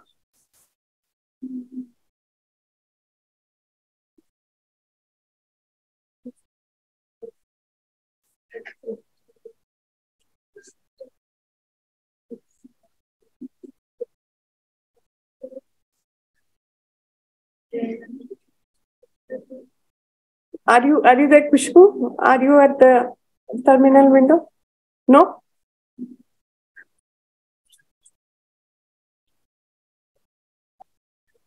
Should I wait for you? Yeah, okay. Let us wait for a minute. Payal, you are there? Where are you? You are in the upper task? Let me check. Let me give a minute. We have only half an hour left.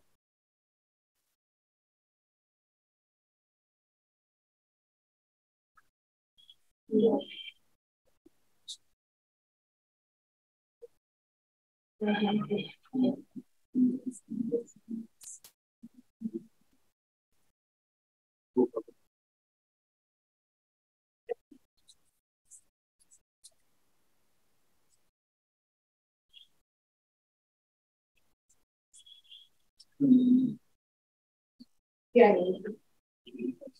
I'm just 44 how to extract and then 43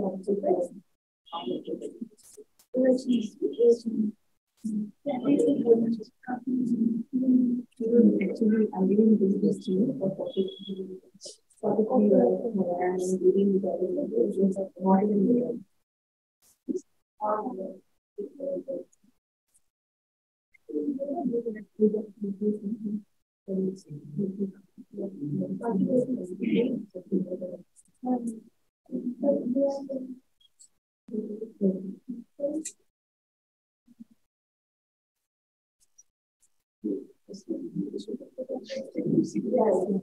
attention on how we extract the lamp spectrum. It's a different way to extract lamp spectrum.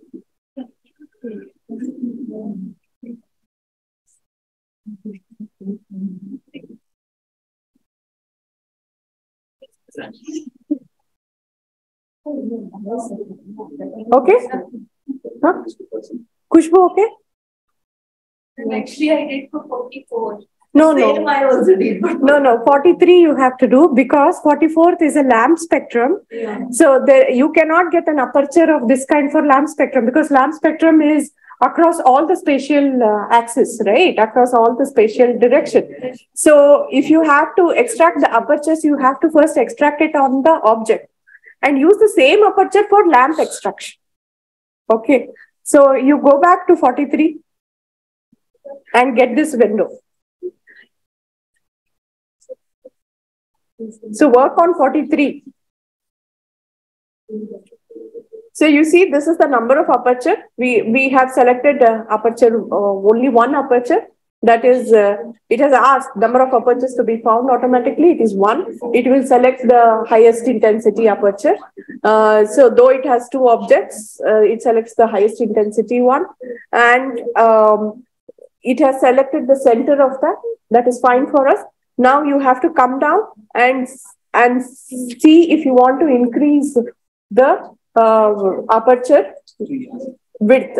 So when you come down to the left and press L, so the lower limit will increase.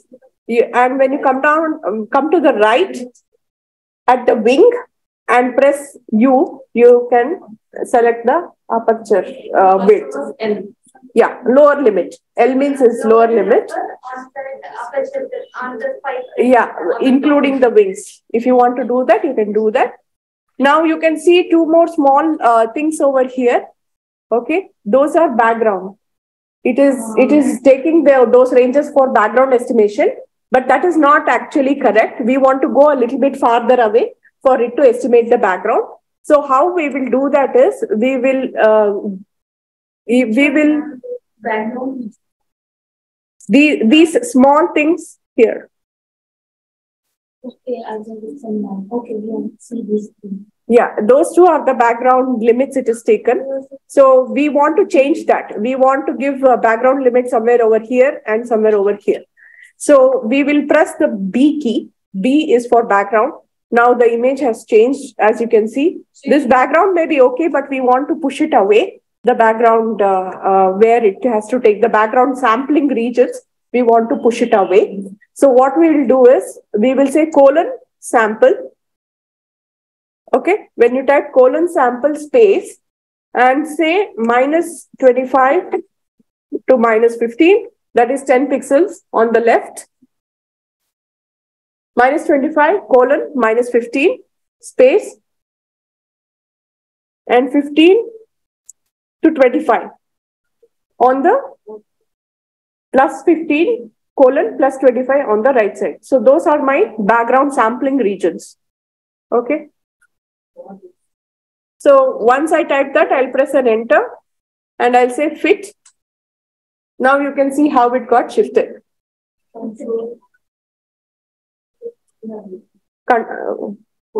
Colon sample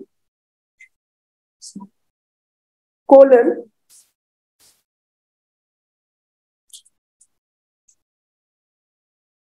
who could get the background regions? I got the background region, the plot. This plot, but colon. If you press colon, you will get some. on the graphical window.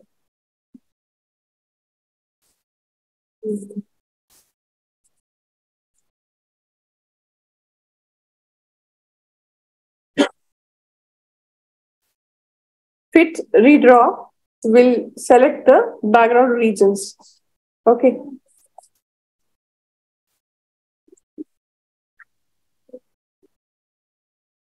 Khushbu done? Stuck somewhere?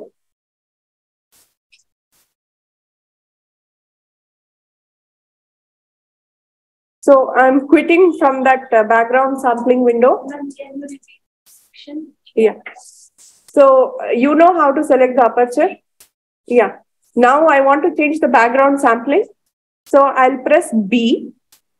I'll get this background sampling window.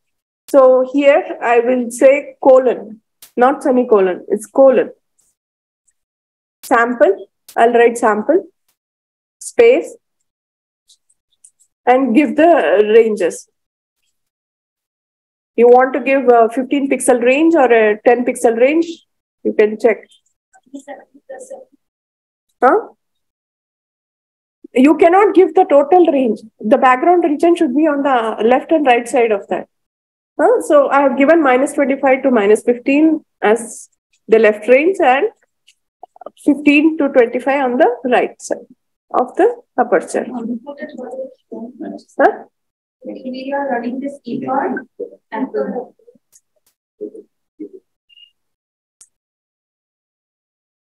then I'll press an enter, fit, redraw, quit. So I get my new background regions. After sample, how you You can see some flat ranges, no? I mean, how to write? The colon sample, space, -25 to 15, -15. -25? No, -25, colon, -15. okay, the same way is Yeah. Space, that is for the left range. Space, 15, colon, 25 on the right. Sample, space, -25 to -15, 15 to 25. You could take 10 pixels or 5 pixels. That when you once start working, you can customize that.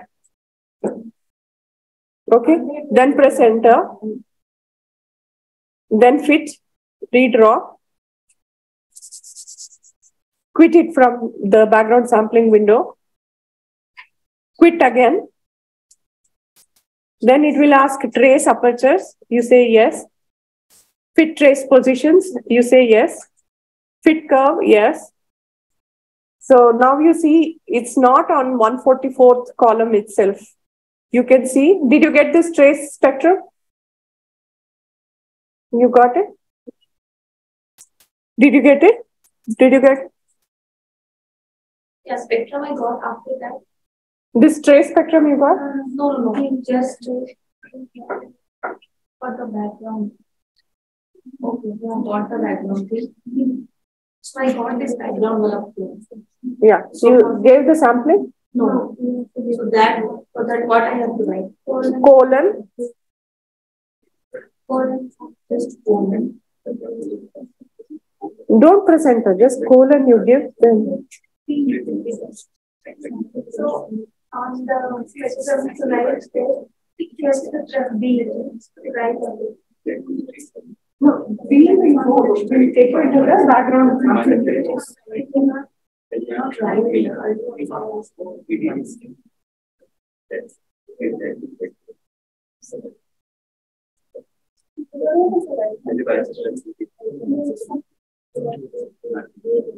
How you use the earlier I was writing, it was not XMP, it was starting from AMP.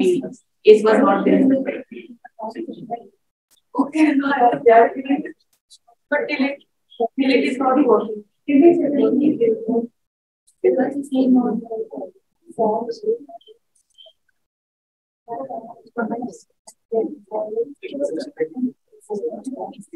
And then another does not have clarity. taking this region on not this one, yeah, it's from the wings. Then once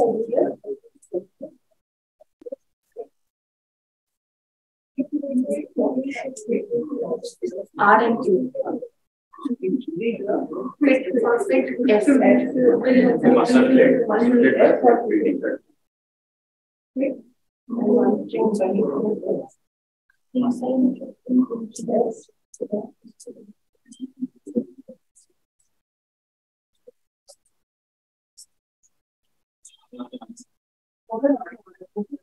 Anything you want to write on the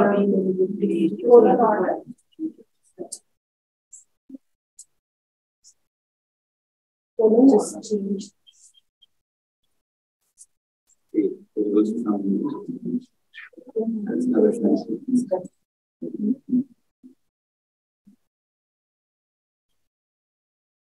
Okay, so this is okay. We don't want to do anything with that. The trace is pretty good.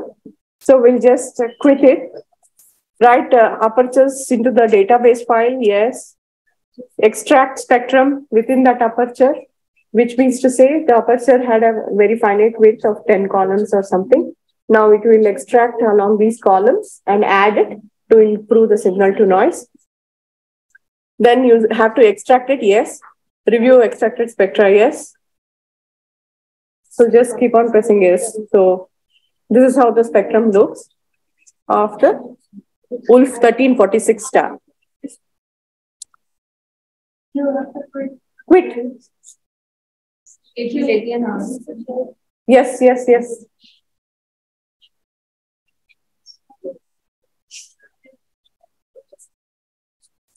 It's the spectrum.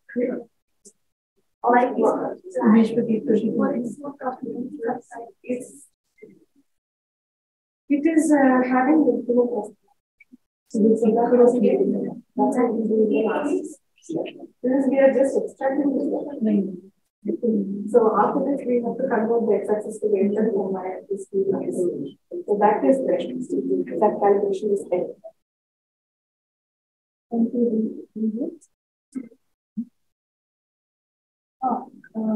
Right after please.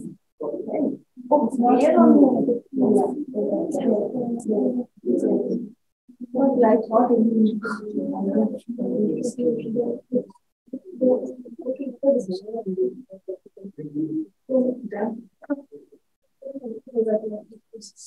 Okay. Done? Got it? Got it?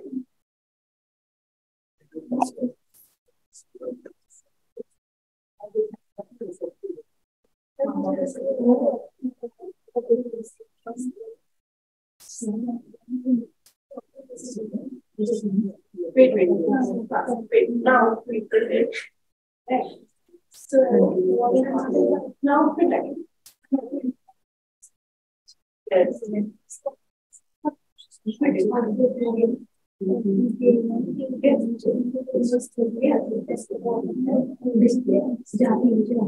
Already exists.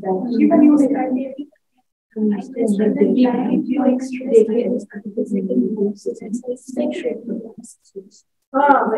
means it is already created. It is created.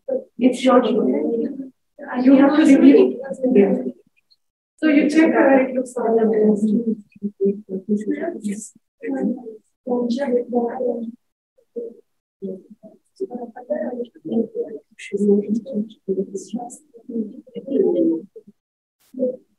All this is 1969.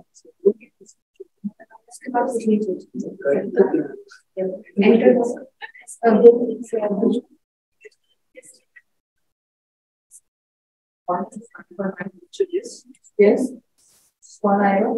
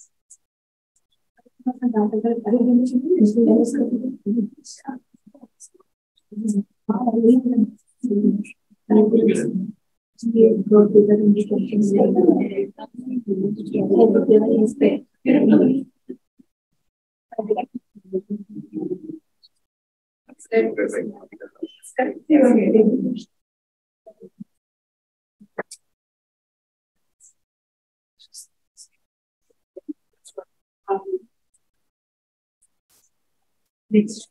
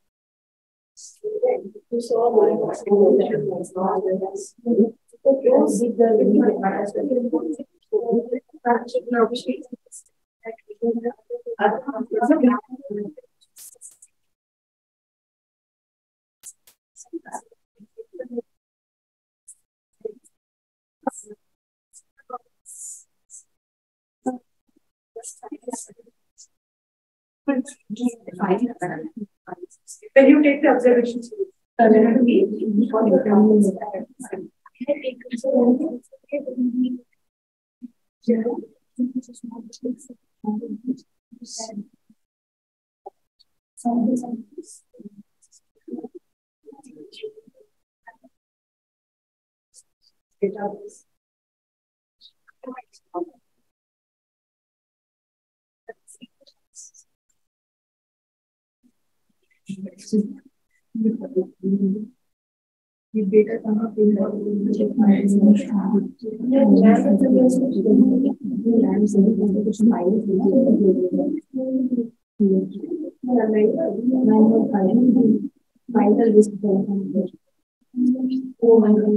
So for lamp spectra, so for every object we would have observed a calibration lamp.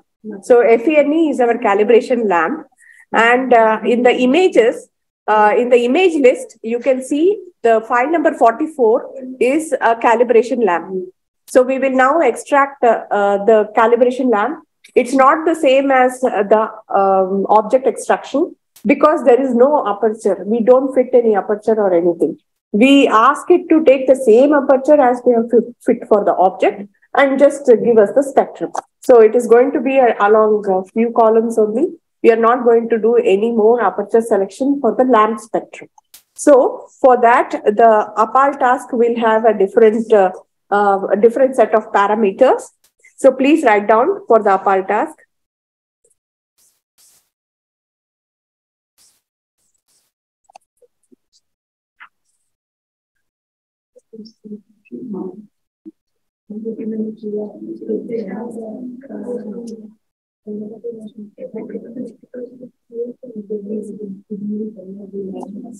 So we are now working on 44th file, which is a lamp spectrum. So I will write the output name as FENE of the object 1. Okay. And here I have to give reference images. You can give any name. FENE is the lamp spectrum, iron neon lines, and it is the lamp spectrum of the object. Okay, so that is one thing. And here we are going to give the reference as the object image. Right, 43rd is the object. Right, we are going to ask it to take all the references, aperture information, background information. There is no background subtraction actually for FENE because there is no sky background. So FENE is spread over all the things. So we don't do background subtraction, but tracing and aperture selection is all, we are asking it to take all the information from the object spectrum itself. So here we are going to run task interactively, but we are not going to find any new apertures. So press that as no. No recentering will be done. No resizing of the apertures will be done. We are not going to edit any of the apertures. So everywhere you press no. We are not going to trace the apertures. We are not going to fit trace points, but we are going to, we want it to extract the spectrum. So we keep that as S. And there is no background in the FENE lamp. So we are not going to extract any sky. So that will be no. So this is how you need to change the parameters for extracting the lamp spectrum. Okay. If you come down further,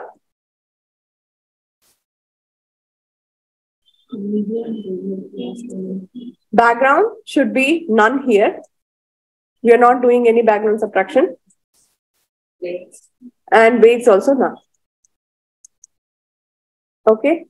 You can keep the clean S for last one also. I might have missed this point. Clean will detect and remove all the bad pixels and cosmic hits here. Okay. Then colon go. So write apertures to database, yes. And extract aperture, yes. Review the extracted spectrum, yes. So you can see this is how the emission spectrum will look like, emission line spectrum. Got it? Got it? Khushbu got it? No? Payal got it?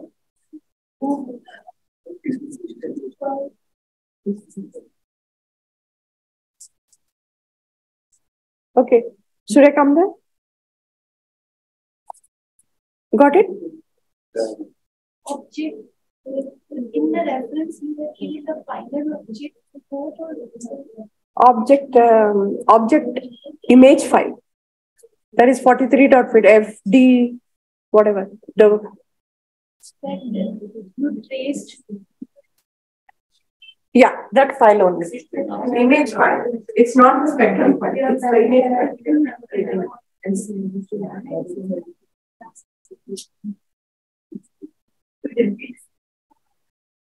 So this is the spectrum. One is spectrum, one is the image. No, you have to get the image. Where is the image? This is the image. FDCS. That image, then you can consider your value.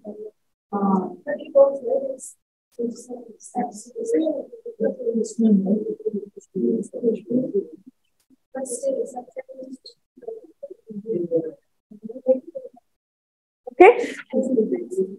We'll quickly, we have 15 minutes. We'll run through now. So what you have from the, let us review the object spectrum. So S-plot is what you can use, S-plot to plot the spectrum. S-plot. S-plot, spectral plot. S-plot object. Okay, this is how it looks, right? This is the extracted spectrum. And what you can see on the x-axis is pixels and on the y-axis is counts. So this we have to convert to wavelength and flux. So that we will try to quickly make. So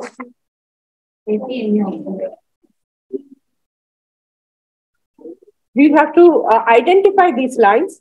That is where the calibration lamps come. We have to identify these lines.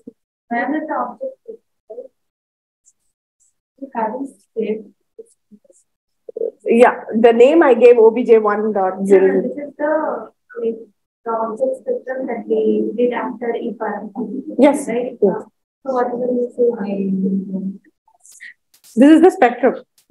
That is what Extracted spectrum. So we did EPAR, we did on two things. One was the object and the other one is lamp. Lamp, yeah. So this is the object. This is the object one, yeah. So it would have saved in a different name with a different suffixes. dot 00. It's not given by us, right?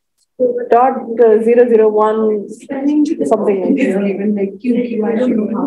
The name is random actually. Yeah, you can rename it.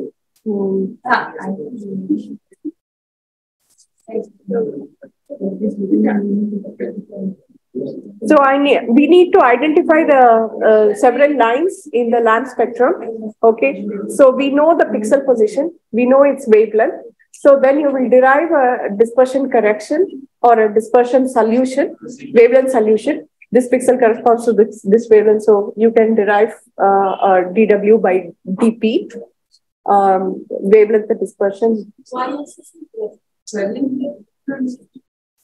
Counts.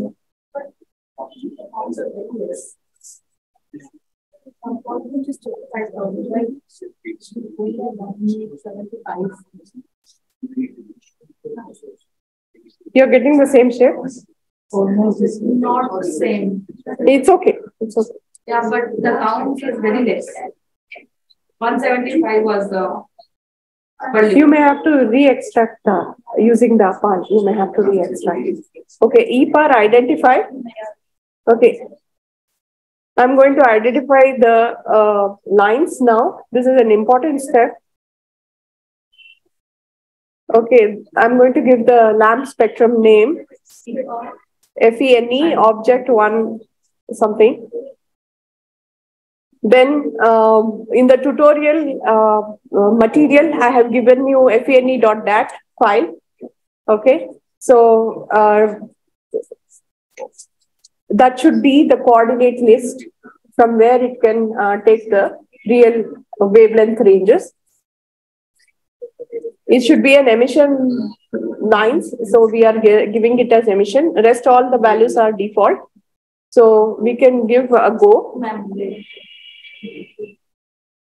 Coordinate user coordinate list is FENE.dat is what is given to you in the data set file.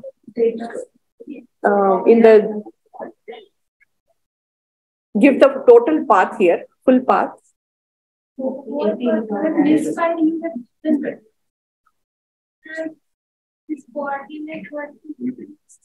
This is FENE.dat file.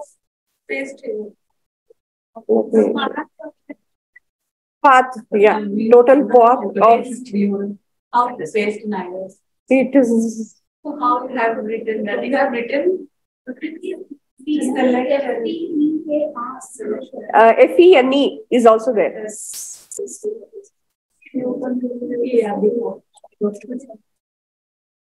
You need to use a mouse.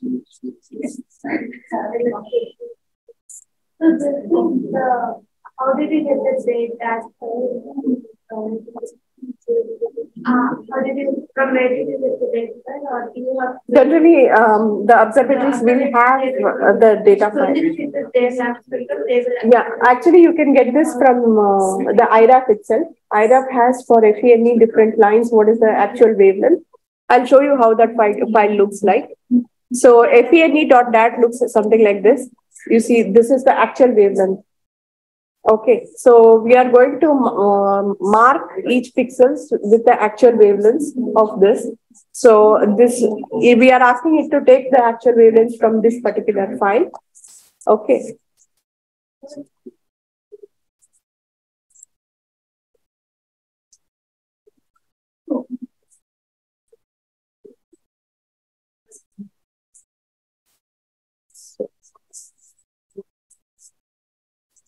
And we will have to try to match it with FENE.jpg. I have sent you this file. Okay. Try to match and say which line belongs to which wavelength. So we have to do this. So you can expand.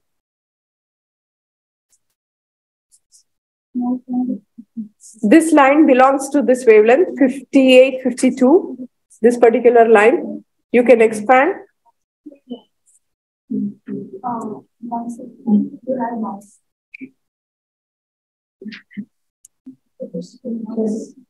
Press M to mark the line. and give the wavelength 58, 52.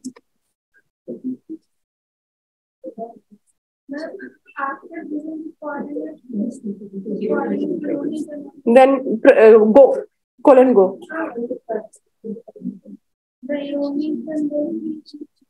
No, everything is default. We are identifying the lines now. So choose very prominent single lines. Okay. So the wavelength of this line is something like 64, 62. This line here is similar to this line here. 64, 62. Okay.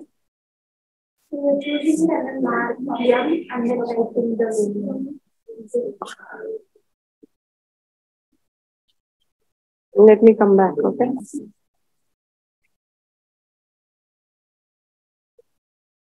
So this line, M will mark the center of the line when you press an M key, and it will ask what is the wavelength of this. It knows its X pixel values, X and Y pixel values. So it's asking what is the actual wavelength. So 58, 52. So I just typed 58, 52, and the actual wavelength it is taken from the FENE.dat file. Okay. So that's how it can get. Press an M key. You expanded the spectrum, right? Shift X. You selected a line. To select the line, you press an M key. The center will be marked. And then type the wavelength. So it is 6402 over here, fit. Go back. I'm looking at the left side. So you are at. Yeah. So these wavelengths are marked here. This is from the lab spectrum. So you know these wavelengths. Select very single isolated lines, strong lines, and you try to map the wavelength with the pixel. Okay. How many lines? So we can do some 5 to 10 lines, and then we can ask the IRF to continue automatically. I will come to that.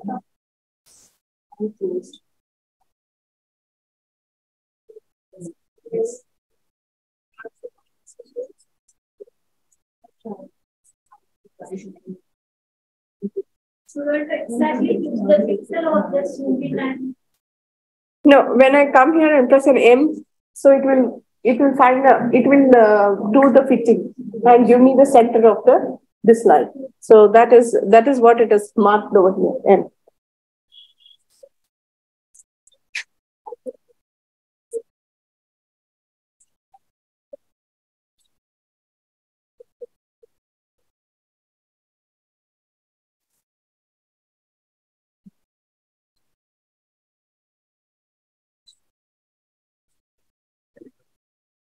How many times?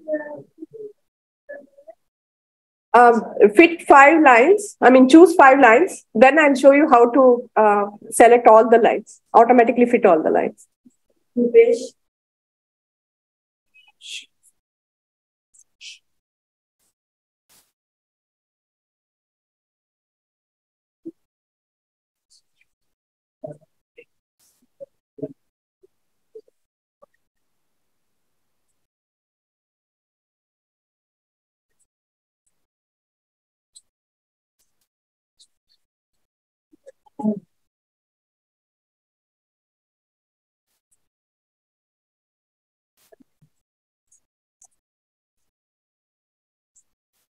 So I selected only 4 lines. Maybe you can select one more, 5 lines.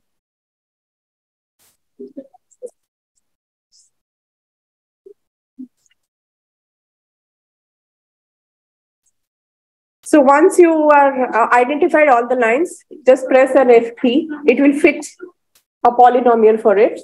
So you can see it has fit a spline. I would like to fit, say, a Legendre polynomial.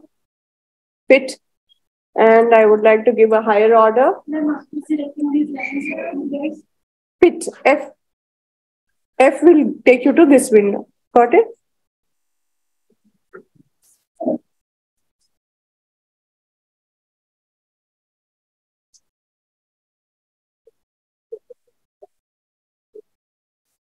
So let's just quit it.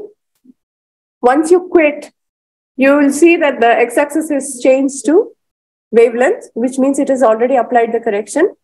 Okay. Now press, yeah. After what should be during the fishing happen? You colon FUNC func and space, give the function legender or whatever function you want to fit, you can fit. Your aim is to reduce the RMS to two decimals, 1/60th of the resolution element. We'll see how that calculations come. RMS should be 0.005, something like that. Like this line 3, I'm getting 0.0037. 0.00? Yeah.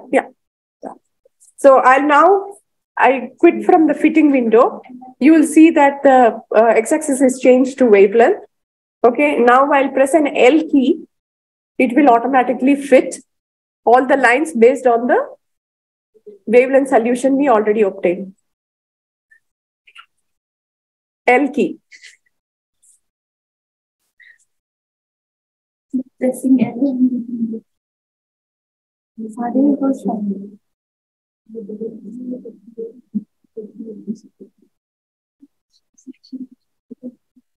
Why is your order 1?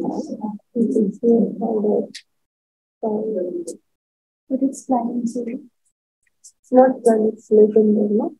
Okay. Your RMS is something like this. Then you quit it.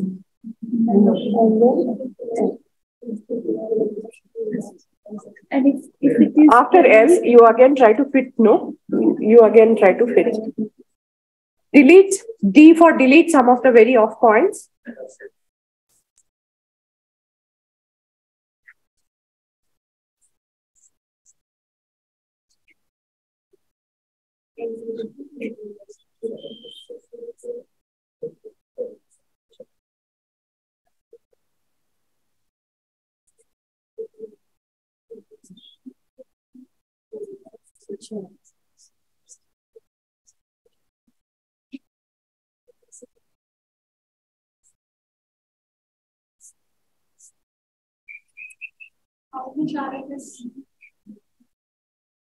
It should be, there is a calculation for that, which we can discuss sometime later. But 0.00 kind of RMS is good, 0.01, 0.005. 0.4 is too high. So you need to delete very off points.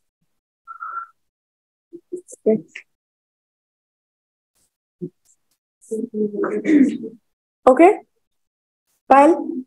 so after doing this fitting, After doing?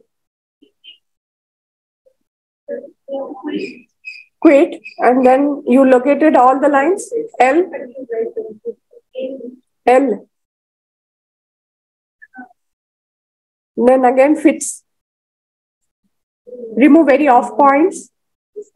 Try to get an RMS of something like 0.07, 0.01, 0.005. Those are good, 1/60th of a resolution element.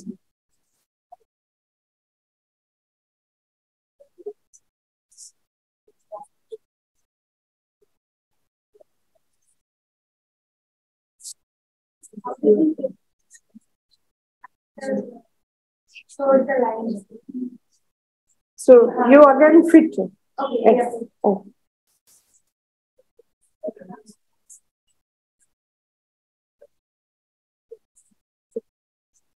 So we'll quit it, and if we are happy with the fit, we'll quit again. So it will ask whether we have to write the features to the database. We'll say yes, and our wavelength calibration, the lines are identified.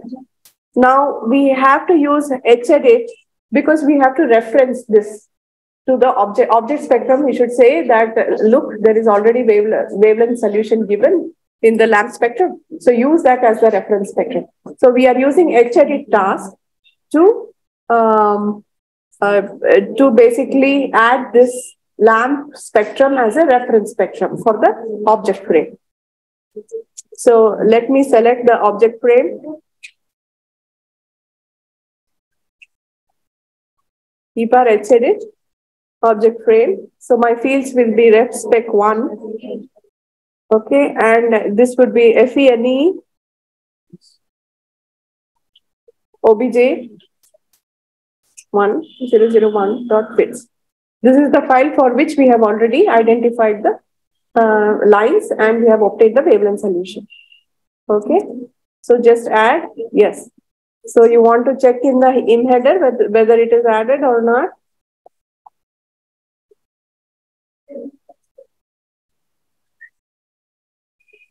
So this last one is added in the im header. Okay, so that is the reference spectrum.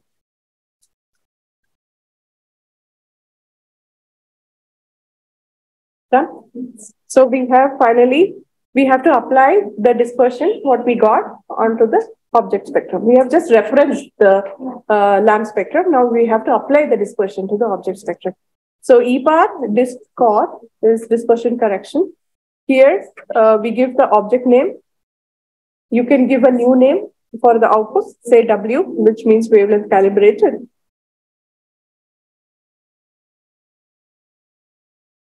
Then it is asking where is the apertures, FENE dot dash, the same path you should give. And rest all values are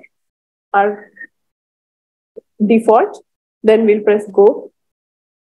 This is what it has done. It has used the reference spectra FENE and applied the same dispersion what it has got for FENE to our object spectrum, which is wavelength calibrated now. Right. So what is the wavelength range? It is starting from 9240 to 5230 angstroms. And the wavelength or the dispersion correction is now minus 1.27. So which means the spectrum is it's ulta. Yeah. So you can check the wavelength calibrated spectrum. Now you see it is the x-axis is converted to wavelength. So that is the wavelength steps. Now we have the y-axis to get converted into flux. So we have to use the standard star. So I'm just going fast because you have the manual. You can just look at the steps, and in the manual, you can use the manual to, you can use the manual and continue the steps. So we have 3 steps under flux calibration. One is standard, to map the counts to the fluxes or the magnitudes of the standard star. We know what is the flux at each wavelength of the standard star. So we are trying to map. So counts and wavelength, counts and the magnitude or the flux of the standard star. So is already it is. Our aim is to now convert the y-axis from counts to fluxes. So now it will, for each wavelength, what is the count? Right? Yes, that we did with the disk correction. No, that doesn't apply to all the. Yeah. I mean, each file you should do. Okay. So we will do the EPAR standard. Time is over. People are waiting. That's also good. So since there is lack of time, so we will you try to do the flux calibration using the manual, and if you have any doubts, please contact me back. So I'll just leave you with I'll just leave you with my email address. So thanks. We have to end here. We couldn't complete Yes, but they are going to finish it by themselves and come back to you and show you the results, right? Yeah, I hope so. Yes. Good then. It's happening tomorrow. Tomorrow there is another. Oh, there's another. There's another. Good then. Anyway, it was interesting. Yes. Yeah, so inside inside the spec folder, you have low resolution manual. You can go through the manual and get the data down. Okay. Yeah. Thanks for your patience. And we'll end here. Long live India and France friendship.